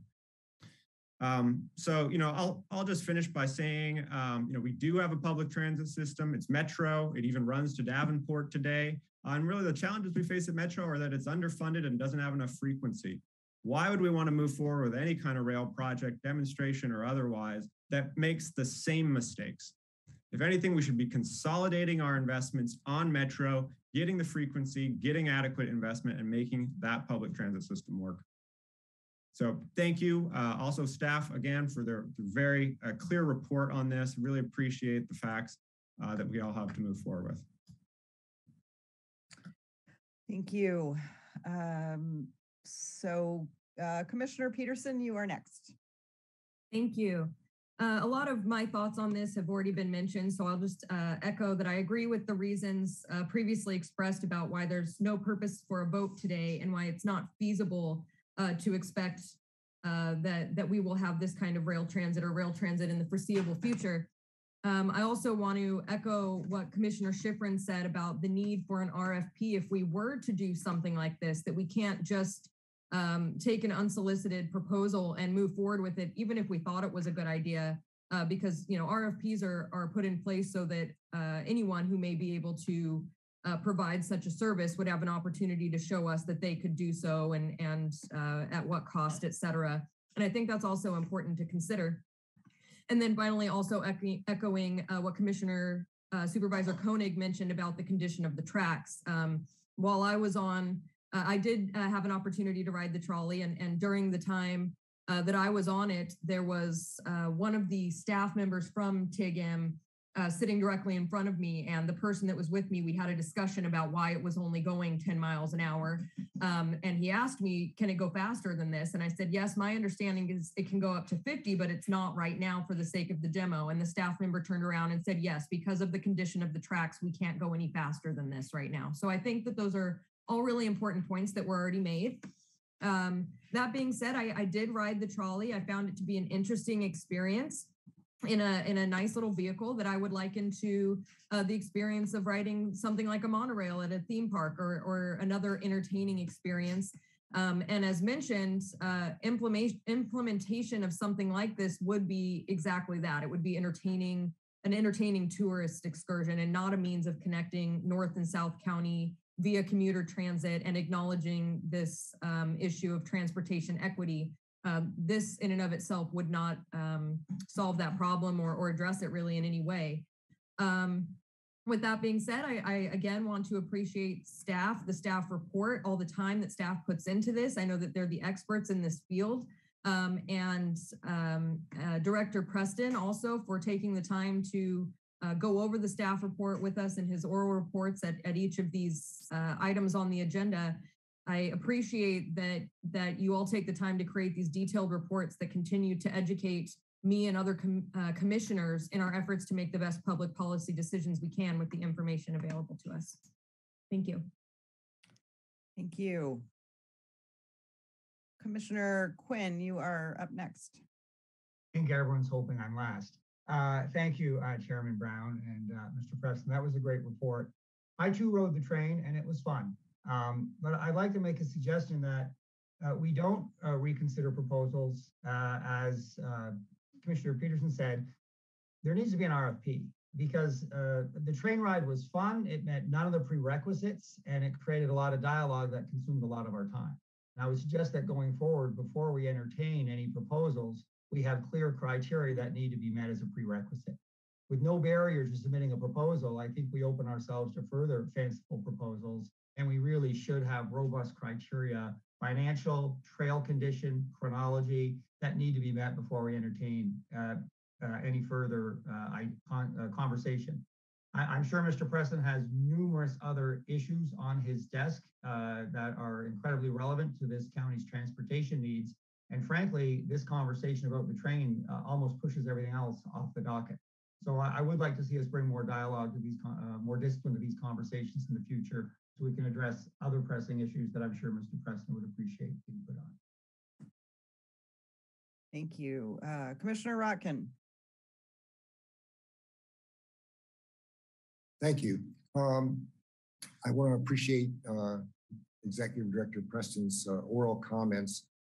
As I think Bruce said at the beginning and Andy Schifrin mentioned as well, it was the emphasis that this proposal was not timely. It was not in response to an appropriate public process, which would be an RFP of some sort.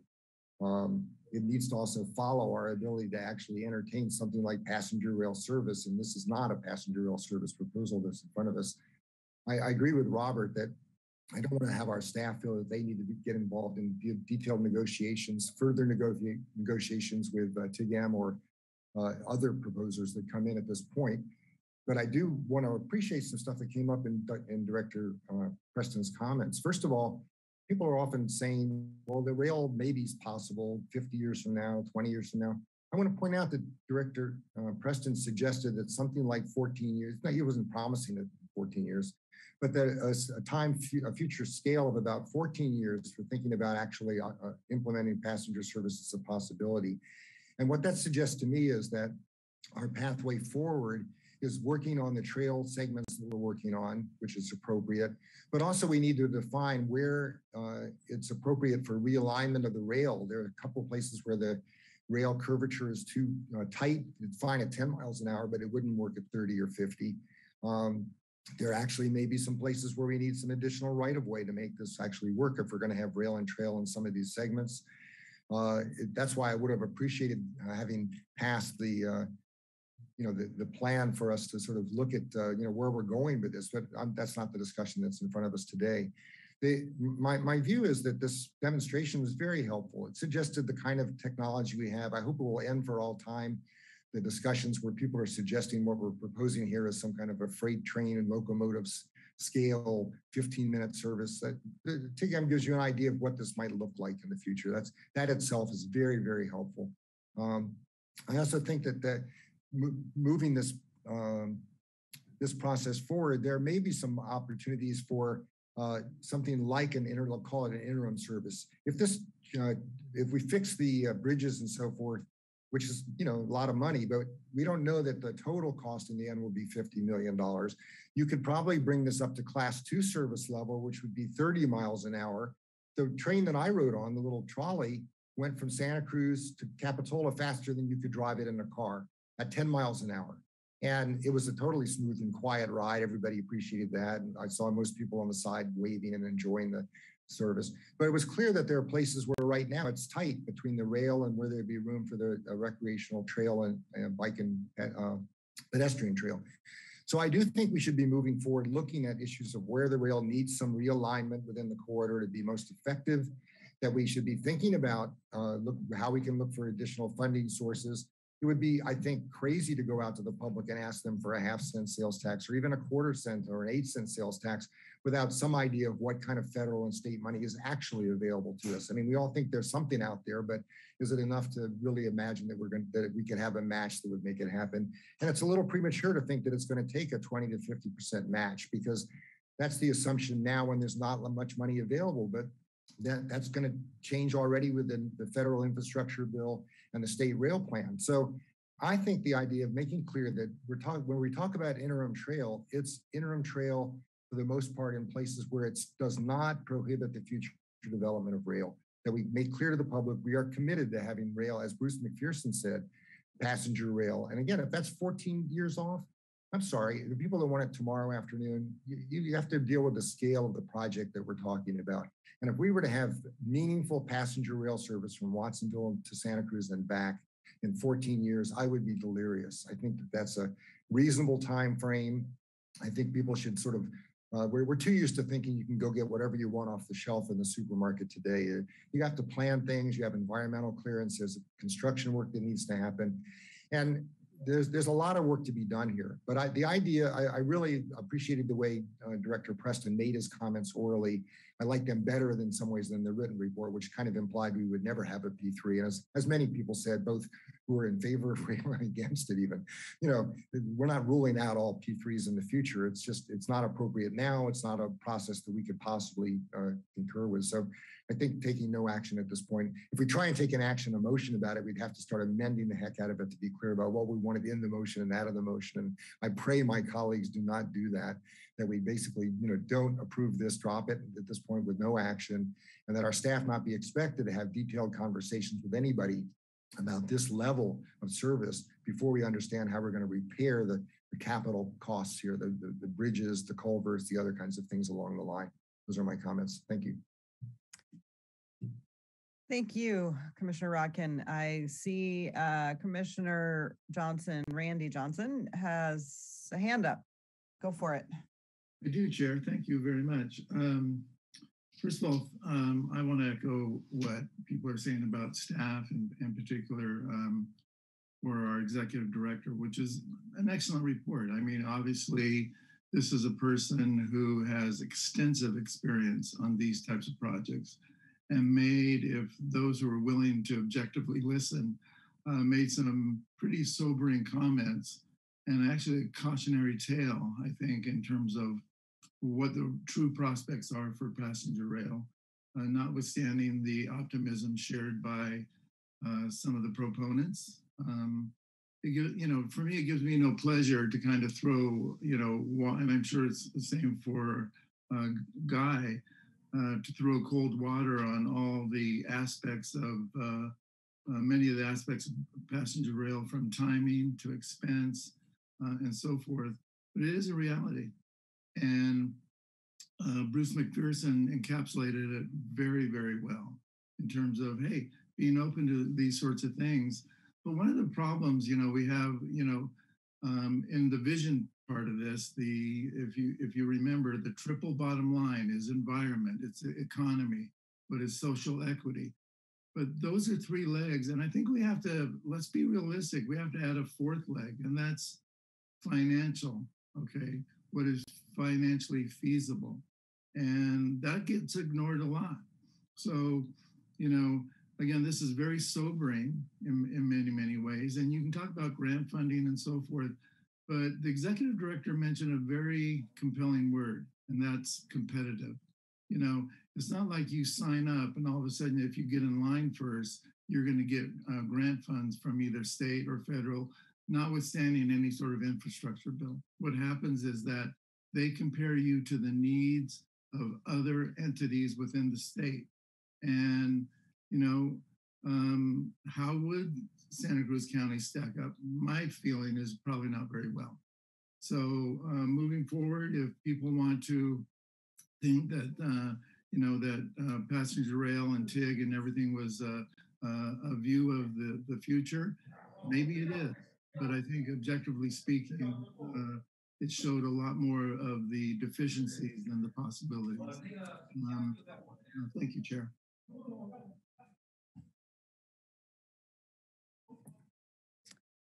Okay. I believe that all commissioners have had an opportunity to say their piece, at least for now. Actually, I see Commissioner Northcutt, I just saw your camera go back on, so I don't want to leave you out if you do. Okay. Recognizing this is your first meeting, and so I understand, but I did want to give you a chance to jump in. So I just want to say a couple of things very, very quickly.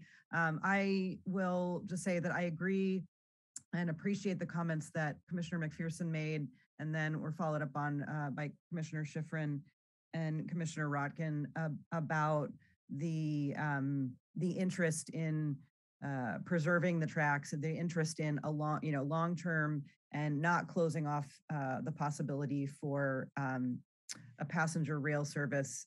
When this any item related to the use of the rail corridor and comes onto our agenda, people, proponents and opponents latch on to what they want to see in the documentation to prove that rail is either never going to be feasible and never going to happen, or we could start tomorrow, or that we can get this going sooner. And I appreciate that. And I want to say I appreciate TIGM and Roaring Camp putting this forward to us, because I think it's a bold move. It was in conjunction with a demonstration, which I also participated in and enjoyed. I actually could picture myself sitting on a trolley like that and getting some work done and finishing up my reading as I head towards the Capitola City Council chambers for an RTC meeting. So, I had a different kind of perspective on what this could mean, just based on my own experience. And we all had that. And I think that it certainly did provide us, some tactile sense, material sense of what that could be like. And I look forward to those continuing conversations in the future. And and I appreciated. So it was a bold move, I guess I'll just say, for TIGM and Roaring Camp to put this out there, knowing the kinds of conversations that are elicited by discussion of what's going to happen with our rail line. And I do hope that those conversations can continue into the future. I appreciated, Director Preston, your laying out what some of the significant challenges are, giving us what I would say is a realistic view of what can be done now, what are the other factors we need to take into consideration. And I look forward to those conversations moving forward as well. I am going to just leave it there and say that I too am prepared to take no action. And that doesn't mean, at least for myself, that I am rejecting the idea that some kind of commuter transit service could using the model that we saw potentially even could be forthcoming. It is, it is a little bit different than, a freight carrier or, another kind of, larger diesel-based service. This is a different technology with different costs. And so, let's take that seriously moving forward. Okay, that was a little longer than I wanted, but I will close my comments there. And I believe that we are with that, unless anyone has final words, we are going to Commissioner Rodkin, final words, just to No, I was going, no final words. Okay, I'm sorry. I do like to just make sure everyone, sometimes when I close, somebody says, no, I didn't get my hand up. So just making sure, and we will move on to our next item, which is next meetings. And that would be the next RTC meeting scheduled for Thursday, December 2nd, 2021 at 9 a.m. A location to be determined, at least partially virtual, based upon our conversation today. Good job, everybody in the meeting. Thank you. And with that, we are adjourned. Thank you.